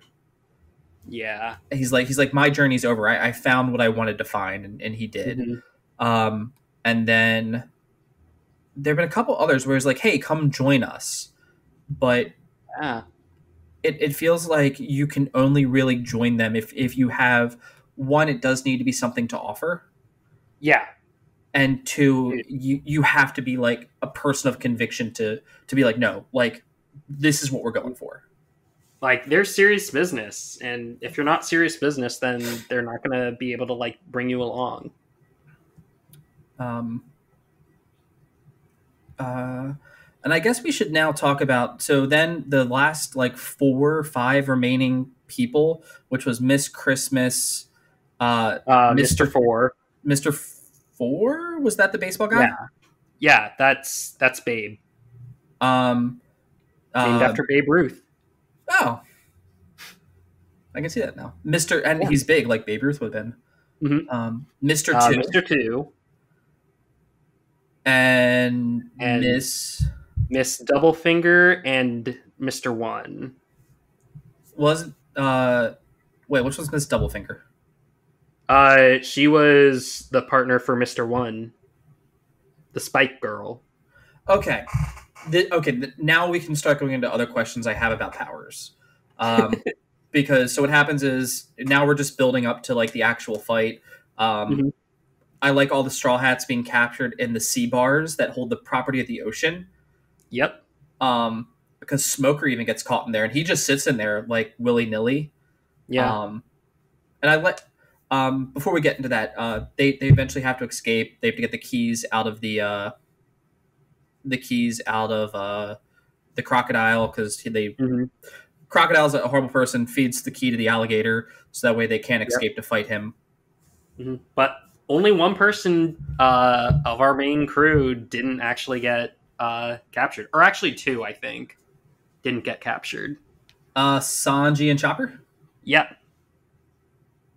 Everyone else was just caught, but because they never really. This is actually something that's actually really cool that I didn't even fully notice until like I went back years ago and like looked at all of this saga again. Mm-hmm. But like Baroque Works never actually met Sanji, and because Chopper was such a new addition to the crew, they never met him either. Huh. And I think they do that when Mr. Two shows up, and he's like, "Here are all the people on the ship that you should be looking for." Wasn't Sanji inside the boat? Sanji was in the kitchen. Yeah, while Mr. Two was there, so Mr. Two would have never seen Sanji. Yeah, he was in the kitchen cooking, and Vivi hid because she recognized him. Mm-hmm. So they escape. Smoker was in there, and they could have drowned. And I think Zoro is ordered to save Smoker. Mm-hmm. And he goes, "Why'd you save me?" He goes, "Captain's orders." That's literally all he says. He goes, "My captain said to save you. I followed my orders." And I'm still trying to piece together, like, what do you think that means? Because Smoker after this kind of leaves them alone, and at the end of after everything concludes of this arc, he's talking to the captain with the lockup abilities, and he tells his first lieutenant to get stronger, or his like ensign to get stronger, but like I said, I think Smoker's a barometer. But I can't figure out what kind of barometer he is, because he saw the original Gold D. Roger get executed, and was like, and it's like, and that spurred him to join the Navy. But I'm like, are you a secret pirate that's actually just here to say like, hey, you're not piratey enough to be a pirate, or like, I cannot figure him out. So I think so. Basically, Smoker does have like a strong sense of justice, and I think he kind of felt that like, yeah, no, my best bet right now is to just team up with Luffy. I can deal with him another day. And Crocodile right now is the immediate threat who is going against the government because he's a government hired pirate, basically. And he just kind of figures, okay, because Crocodile is so off his rocker, he's the one who I need to personally like take care of right now. Not so much someone like Luffy. We Mm-hmm. can't really have someone like Luffy just we can afford to have Luffy run around for a bit. We can't really afford to have Crocodile run around for a bit since we know like Crocodile's goal in all this is to find like the ancient weapon, Mm-hmm. basically. To basically just turn on the world and rule it under his sandy iron fist. But I mean, and Luffy, he also doesn't really like the Marines all that much, but he's willing to just sort of let Smoker just so that way it gives him another chance to like fight Crocodile and win and basically free Alabasta. Again, he can afford to have someone like Smoker running around and chasing them for another arc, but they can't really afford that with Crocodile. So it is sort of something that I really like in One Piece, where like people who you would normally be enemies end up like teaming up together to defeat an immediate threat. It's something that is going to happen a lot more often, and I honestly I love it. It does feel it does feel like they are all very pragmatic. You're right. Um, Mm-hmm. okay, less for the two evils. We need to do this. Smoker's like, I need backup because I can't handle uh, Crocodile on my own. Although, Mm-hmm. if I'm thinking of their Devil Fruit abilities, yeah, he could, because Smoke doesn't have moisture. So I don't know. I'd have to see how that one would play out, but I think that would be a decent enough fight. Right. Um, the but that one was really cool. What about the scene where Vivi's constantly like, I don't want people to die. I need to save my country. No one Mm-hmm. needs to die. And Luffy sits down in the middle of the desert and goes, you know what? We're done. Straw hats are out. You don't get, like, figure this out on your own. If you're just going to go die to, save your country, we're not We're going not with going you. to die for your country, basically, Yeah. because that's not their main objective, really. At the end of the day, their They're there to objective get is paid. yeah, they're just there to get paid. They are there to beat up Crocodile because they know that he's the one immediately stopping them from just being able to leave. But at the same time, they've traveled with Vivi now for a while, so they can't really just like leave her in a dying country Mm-hmm. just to die. But at the same time, Vivi's whole like, I don't want anyone to die. Well, yeah, it's an ideal like thought to have in a time like this. It's not really all that realistic. So she just kind of needed to like have that like slap in the face just to wake her up and just realize, okay, not everyone's going to be saved, but that doesn't mean like nobody can be saved, basically. And I thought that was actually really a really good take for Luffy to be like, look, we are people of conviction, and this is what it's going to be. Yeah. Um, and after that, we kind of get the new resolve. They're all going to go fight, and I guess now we can start talking about uh, Luffy the versus Crocodile, round one. which you're right. That's barely a fight, honestly. That fight makes and I was kind of going to compare this to like the only other fight I've seen in an anime that's kind of like this is the dodge or the ball match between Killua and Oh, uh, the Killua, old guy. Gon, and Netero, Yes, him.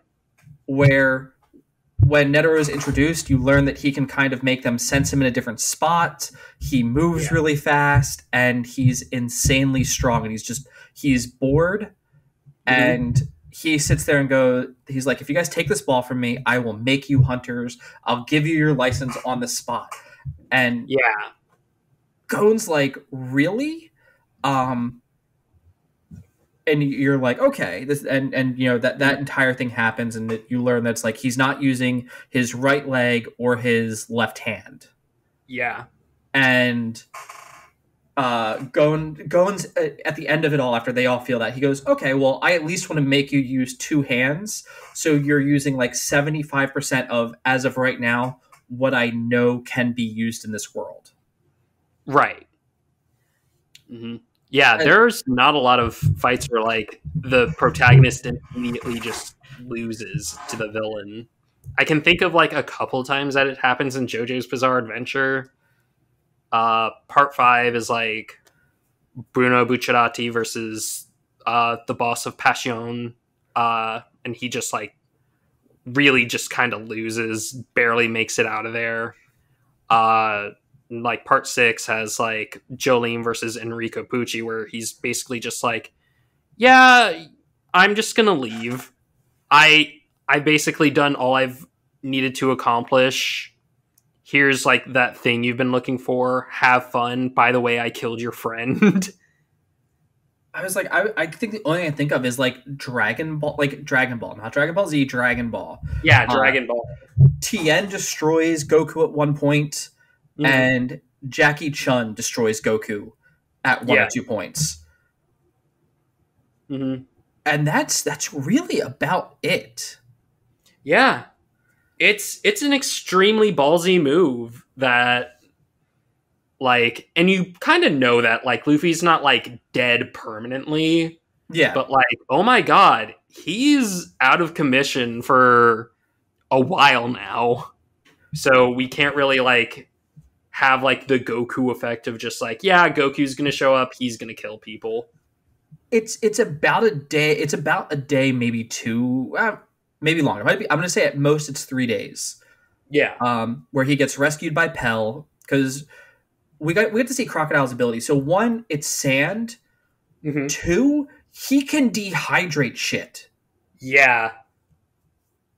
That it's like, what can sand do? Well, sand can, like, you put sand on something, it will dry it, Mm-hmm. and the sand will take the moisture out of things. Yeah. That is an exceptional ability to, like, Especially in an area that has no water. and you learn that he's like, no, I don't want this area to have water, and Luffy's like, you're scared of water, and he's like, kind of, but also it's not like that. It's not like that. I just want to win easily. Yeah, and when he beats Luffy, he's literally like, okay, I've stabbed you. I've created quicksand, and I've dehydrated you. Like, he's like, I didn't go check the body, but there was no like, come back when you're stronger. It was like, okay, you're done. I think you're dead, Yeah. and I'm just gonna like go about. Yep. Also, you're right. Flying. How can you also create a sandstorm? I feel like that has a Yeah. lot to do with wind. Yeah, fair enough. Okay. But to learn that he was like throwing up sand into the wind to create like a tornado. I wonder if he was actually like spinning the sand, and like the wind picks up with it and carries it, because they followed north to south, and he was destroying the town to the south where the old guy was constantly digging for water. Yeah. Oh, that Yeah. man is merciless. He's brutal, like downright. Just like no mercy. Will go scorched earth if he has to. Yeah, because when he's talking about it, he's like, he wants this war to happen because he wants the country to eat itself, so it has no other options. Yeah. And I'm And like, then oh, And he would have gotten away with it too if it wasn't for Those a meddling meddling straw pirates. hat and his first lady. Okay.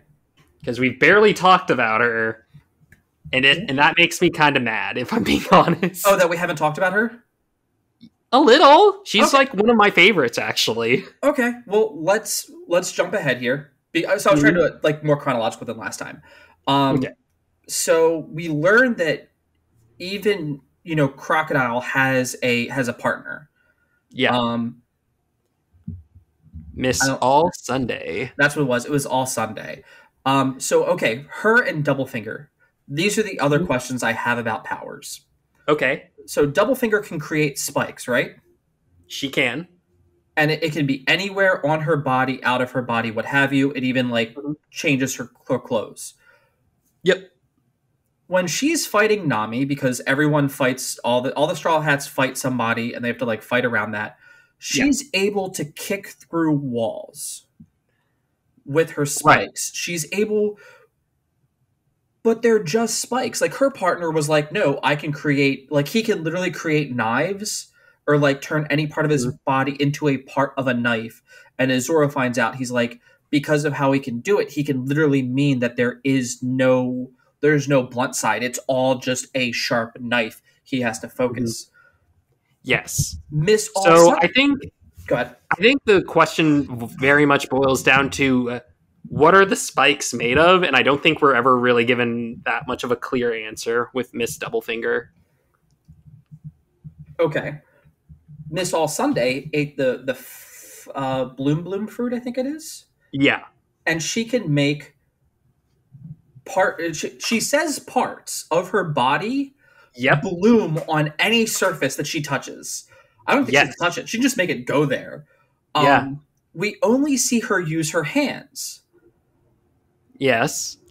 And when she's fighting the first lieutenant of of Smoker's team, who is also wants to get all the the super swords, the ancient swords, she starts choking her out with these arms that she's on her.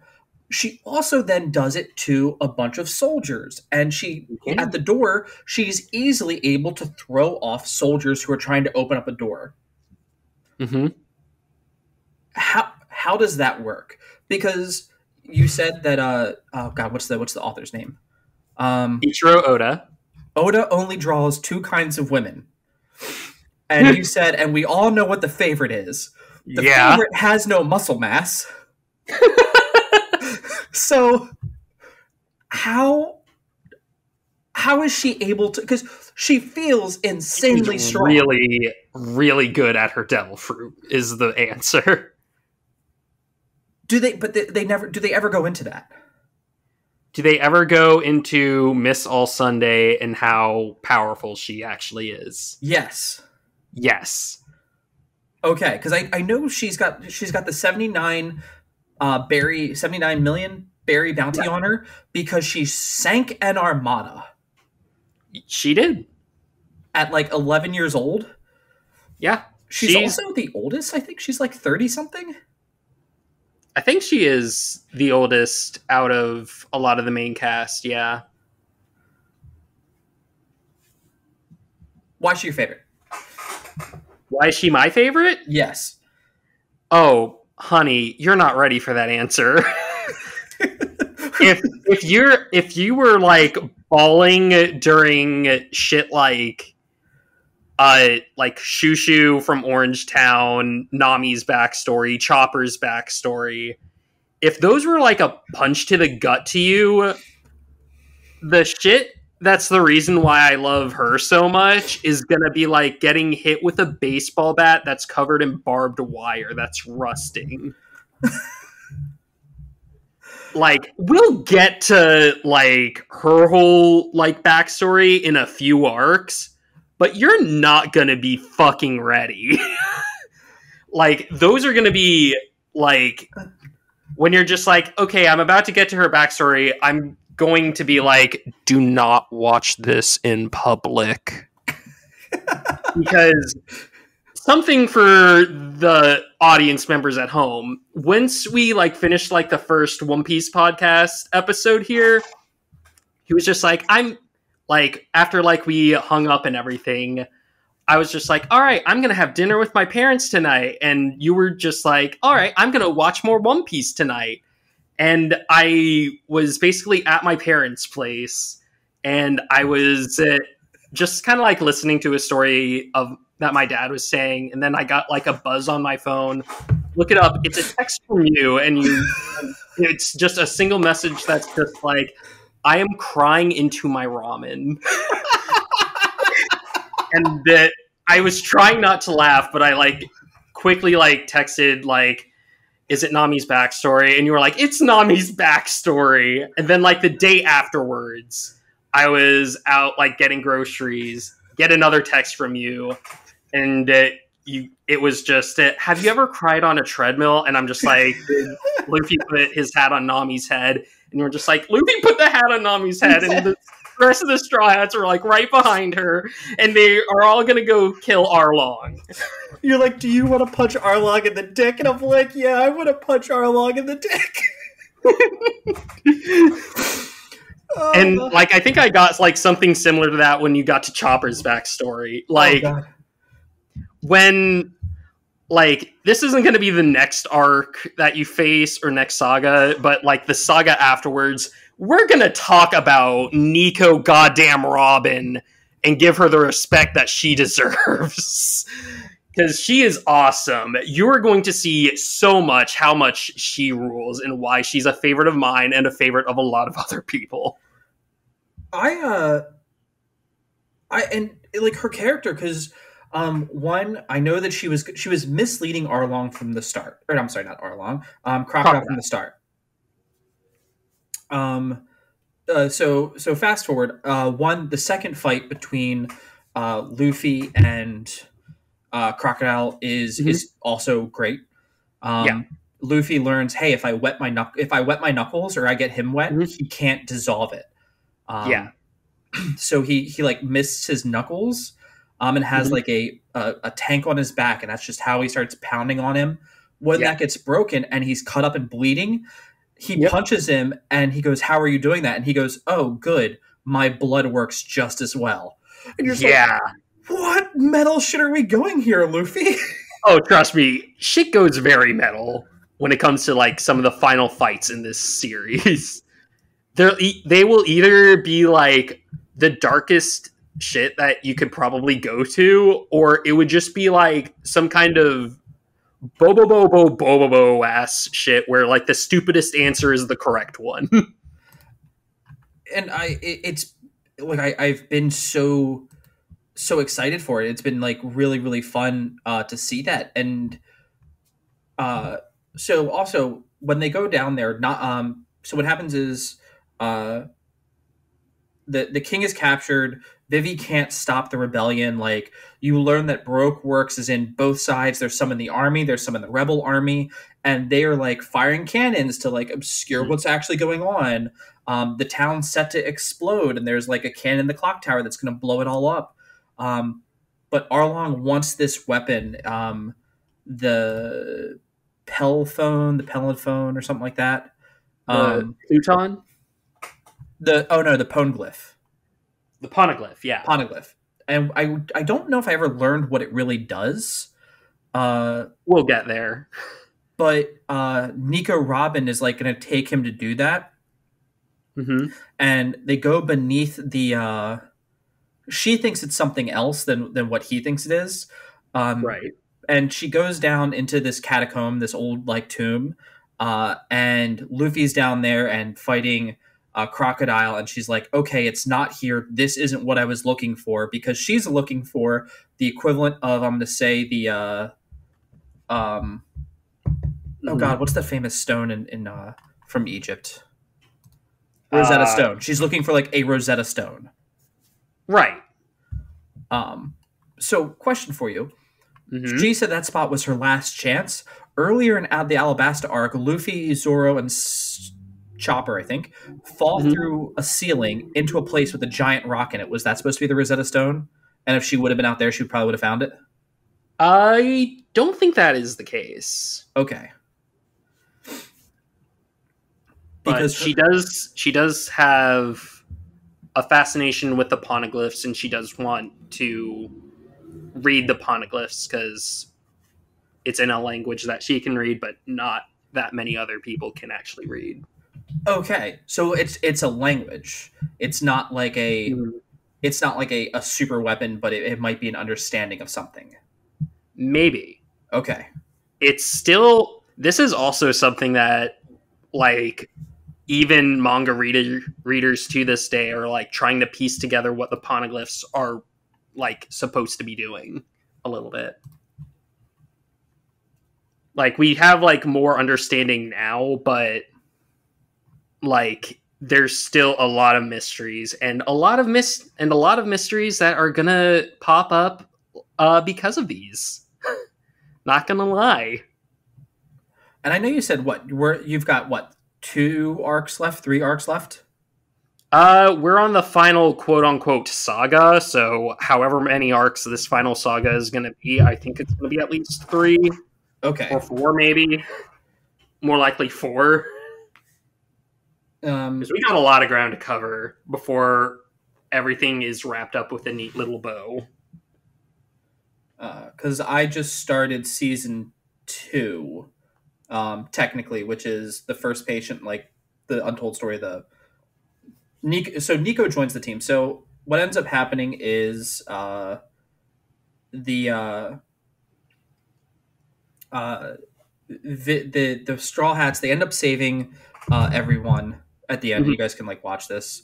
Uh, oh, the point that I really liked with Nami, they do a bathhouse scene, right? Oh, yeah. And Sanji's like, "Where's the ladies' bath?" And the king's like, "Oh, it's literally like right over there."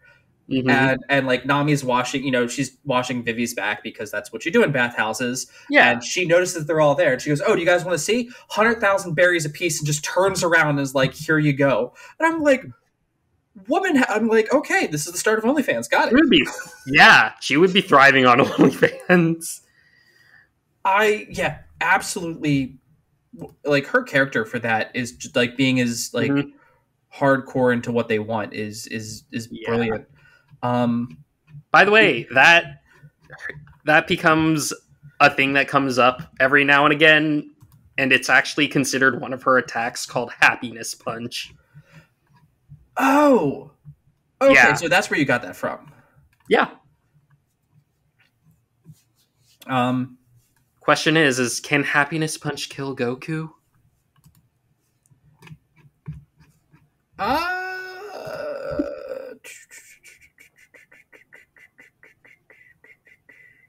no. Don't seriously consider this.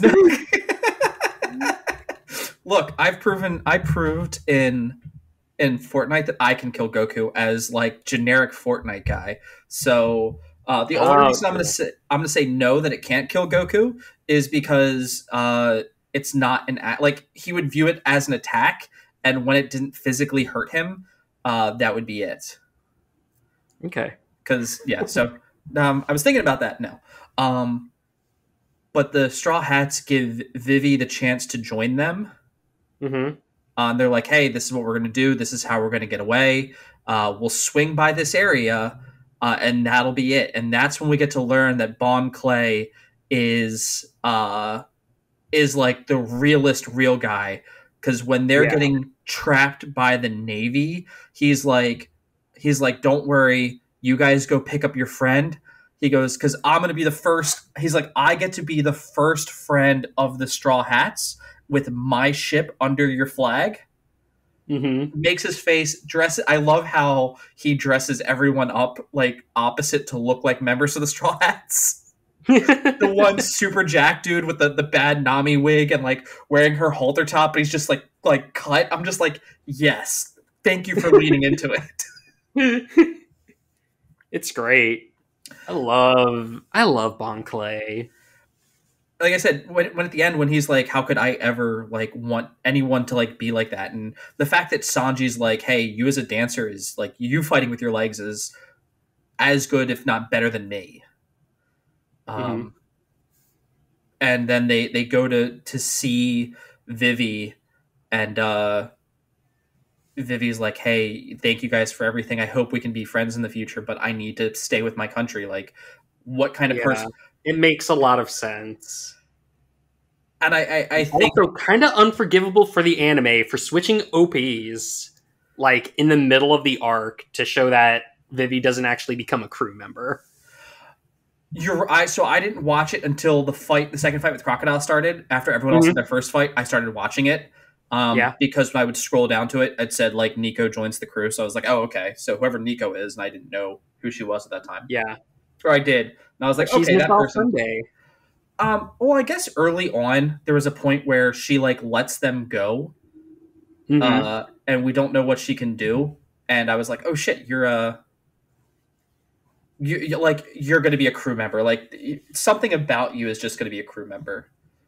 Um, Okay. but so the new opening was good. Hikarie.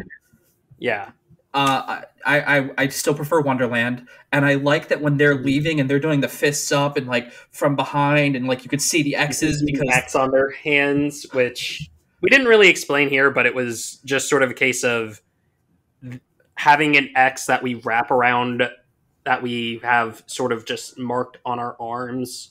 Then we wrap it up in a bandage, so that way uh, Mr. Two doesn't like uh, disguise himself as one of us yes, and fool us into like killing each other or something. yeah, that one was really really good. Mm-hmm. Um, and so I'm hoping, and I didn't see it in. So I'm actually really excited for Odyssey. Yeah, I almost want to play Odyssey, but I think it would spoil way too much.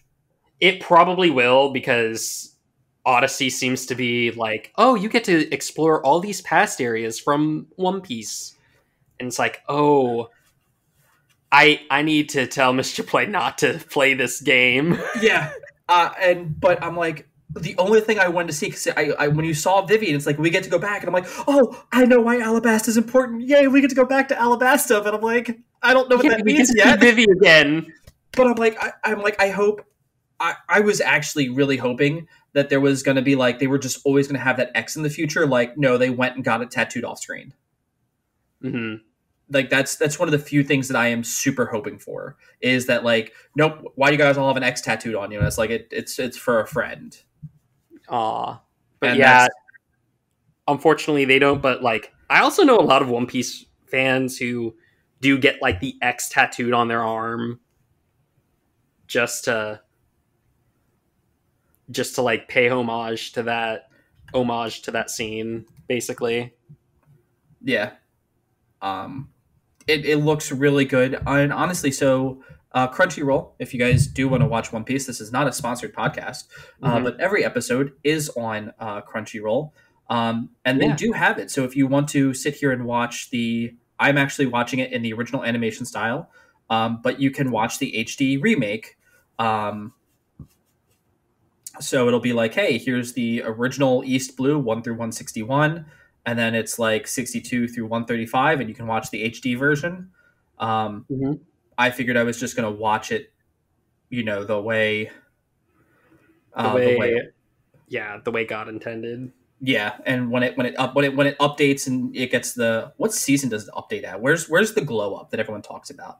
Uh, what do you mean by the glow up? I heard there's a time skip because anime.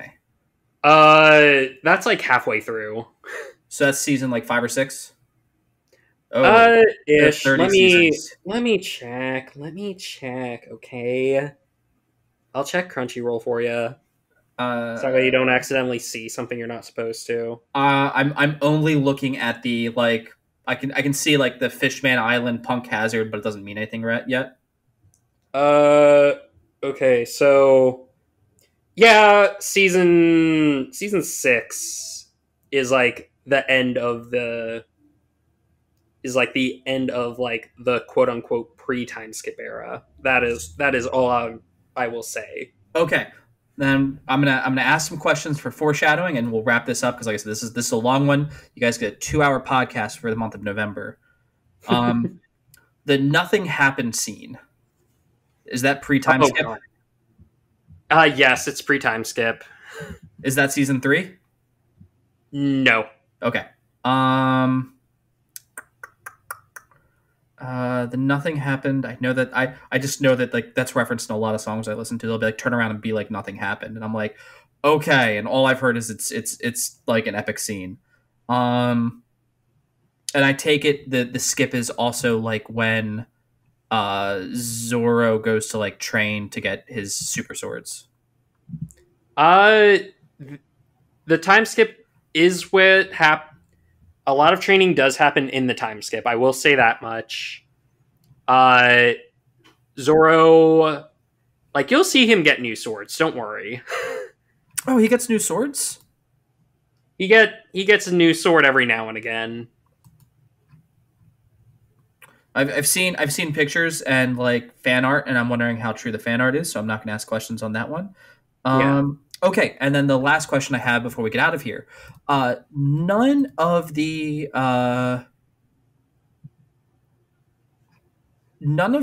Dragon Ball Z movies are canon unless you watch the abridged series. Are any of the One Piece movies canon? No. So basically, One Piece movies are kind of weird in that uh some of them are recaps of like the entire saga. I would not recommend them unless you've already watched or read them like properly in the anime or in the manga. So those ones are like canon asterisk. They leave out a lot of stuff that happens, but it is what it is. What else can you do? You're shortening something like Alabasta into a 2-hour movie, which sounds like hell to work on. By the way, we just shortened Alabasta into a 2 hour arc, and we skipped or podcast, and we skipped a lot. Yeah, we skipped a lot. And then some of them are actually just filler that is actually written by Oda himself. I'm pretty sure the upcoming One Piece film Red is something that Oda wrote, as well as like some of the other movies as well. They're kind of a mixed bag. I wouldn't really recommend you watch them that much. There are a few that are good though. The ones that certain people bring up are like Strong World, Film Gold, and Film Z. Those are like probably like the top three. I know Gold was, but that's like after time skip because everyone has their like Yeah, their really good looking animation and everything else. yeah, and Film Z is also post time skip. Strong World isn't, but don't watch it yet. Watch it when you're like nearing the time skip, I would say. Okay, I wonder where are any of these movies in Crunchyroll? I don't know. I think like a couple of them are, but like not all of them. Crunchyroll is very weird when it comes to anime movies because I know they don't really have like any of the Dragon Ball ones. I don't know if they have any of the Naruto ones because I don't really care that much to look it up. And the One Piece ones, I know they have one that's like post time skip, and then like Heart of Gold. They have some of the recap ones, like episode of East Blue and episode of Skypiea, which is like your next huge saga. Episode of Sabo, that's also not something that you should really be watching right now. Oh, and so also because I want to make sure we do this. We did get to see for like 4 episodes. Mm-hmm. We got to check back in with Kobe, Yes. and Kobe's a little bigger. Mm-hmm. So, fun fact about that one. I think I said this to you in a text message, but in the manga, there are these things called cover stories where the cover page for a chapter has like a instead of having like a picture of like Luffy and whoever accompanies Luffy this chapter, instead it's like a character from a previous arc going through like their lives after like the arc ends that they were introduced in. So Kobe actually got one and Buggy actually got one, and they both basically got to get their little arc in the anime, and these are the only times when the cover stories actually get animated. So please tell me Kobe comes back. Wink. Okay. All right. Well, before I start asking you to spoil things for us, we'll go ahead and wrap this one here. So does this mean the next one will be after the what looks to be called the, because I'm watching the filler. I'm not skipping anything because the filler's been about as good as the My Hero filler. Sky Island arc. Yes, Sky Island would be the next like huge saga, and luckily for us, that's only like 70 episodes. Arcs? No, that's still going to be long as shit. But at the very least, it's only going to be like 2 islands that we're concerned with instead of like 5. Okay, because Water also looks like it's over 100 episodes. Water 7. Oh, that's going to be that's probably not something we're going to be able to fit into one podcast episode. I'm going to be completely honest. Okay. All right. Alrighty. Well, if you guys enjoyed this, you can follow us on iTunes, Twitter. Or you can follow the podcast on iTunes, Spotify, Google Podcast, iHeartRadio. We are available on all those places as well as on our YouTube channel. And of course, if you want to follow up with Quigles and what he is doing, where can we do that? I write articles for Medium. I've sort of gone on a huge break because I'm still working on a long-ass JoJo article that is taking longer than childbirth, because I'm reading through the entirety of it, and my plan is to just have a huge like recap and review of all 8 parts of JoJo, considering that's 900 chapters of manga that I'm reading. It's going to take a while. If anybody's asking, by the time this podcast comes up, I'm probably going to be done with Steel Ball Run and moving on to Jojolian. So I'm in the home stretch at least. Glad to hear it. I do look forward to reading your articles. And yeah, remember that you guys are all winners out there. Have a good one and keep it weird. Keep it weird.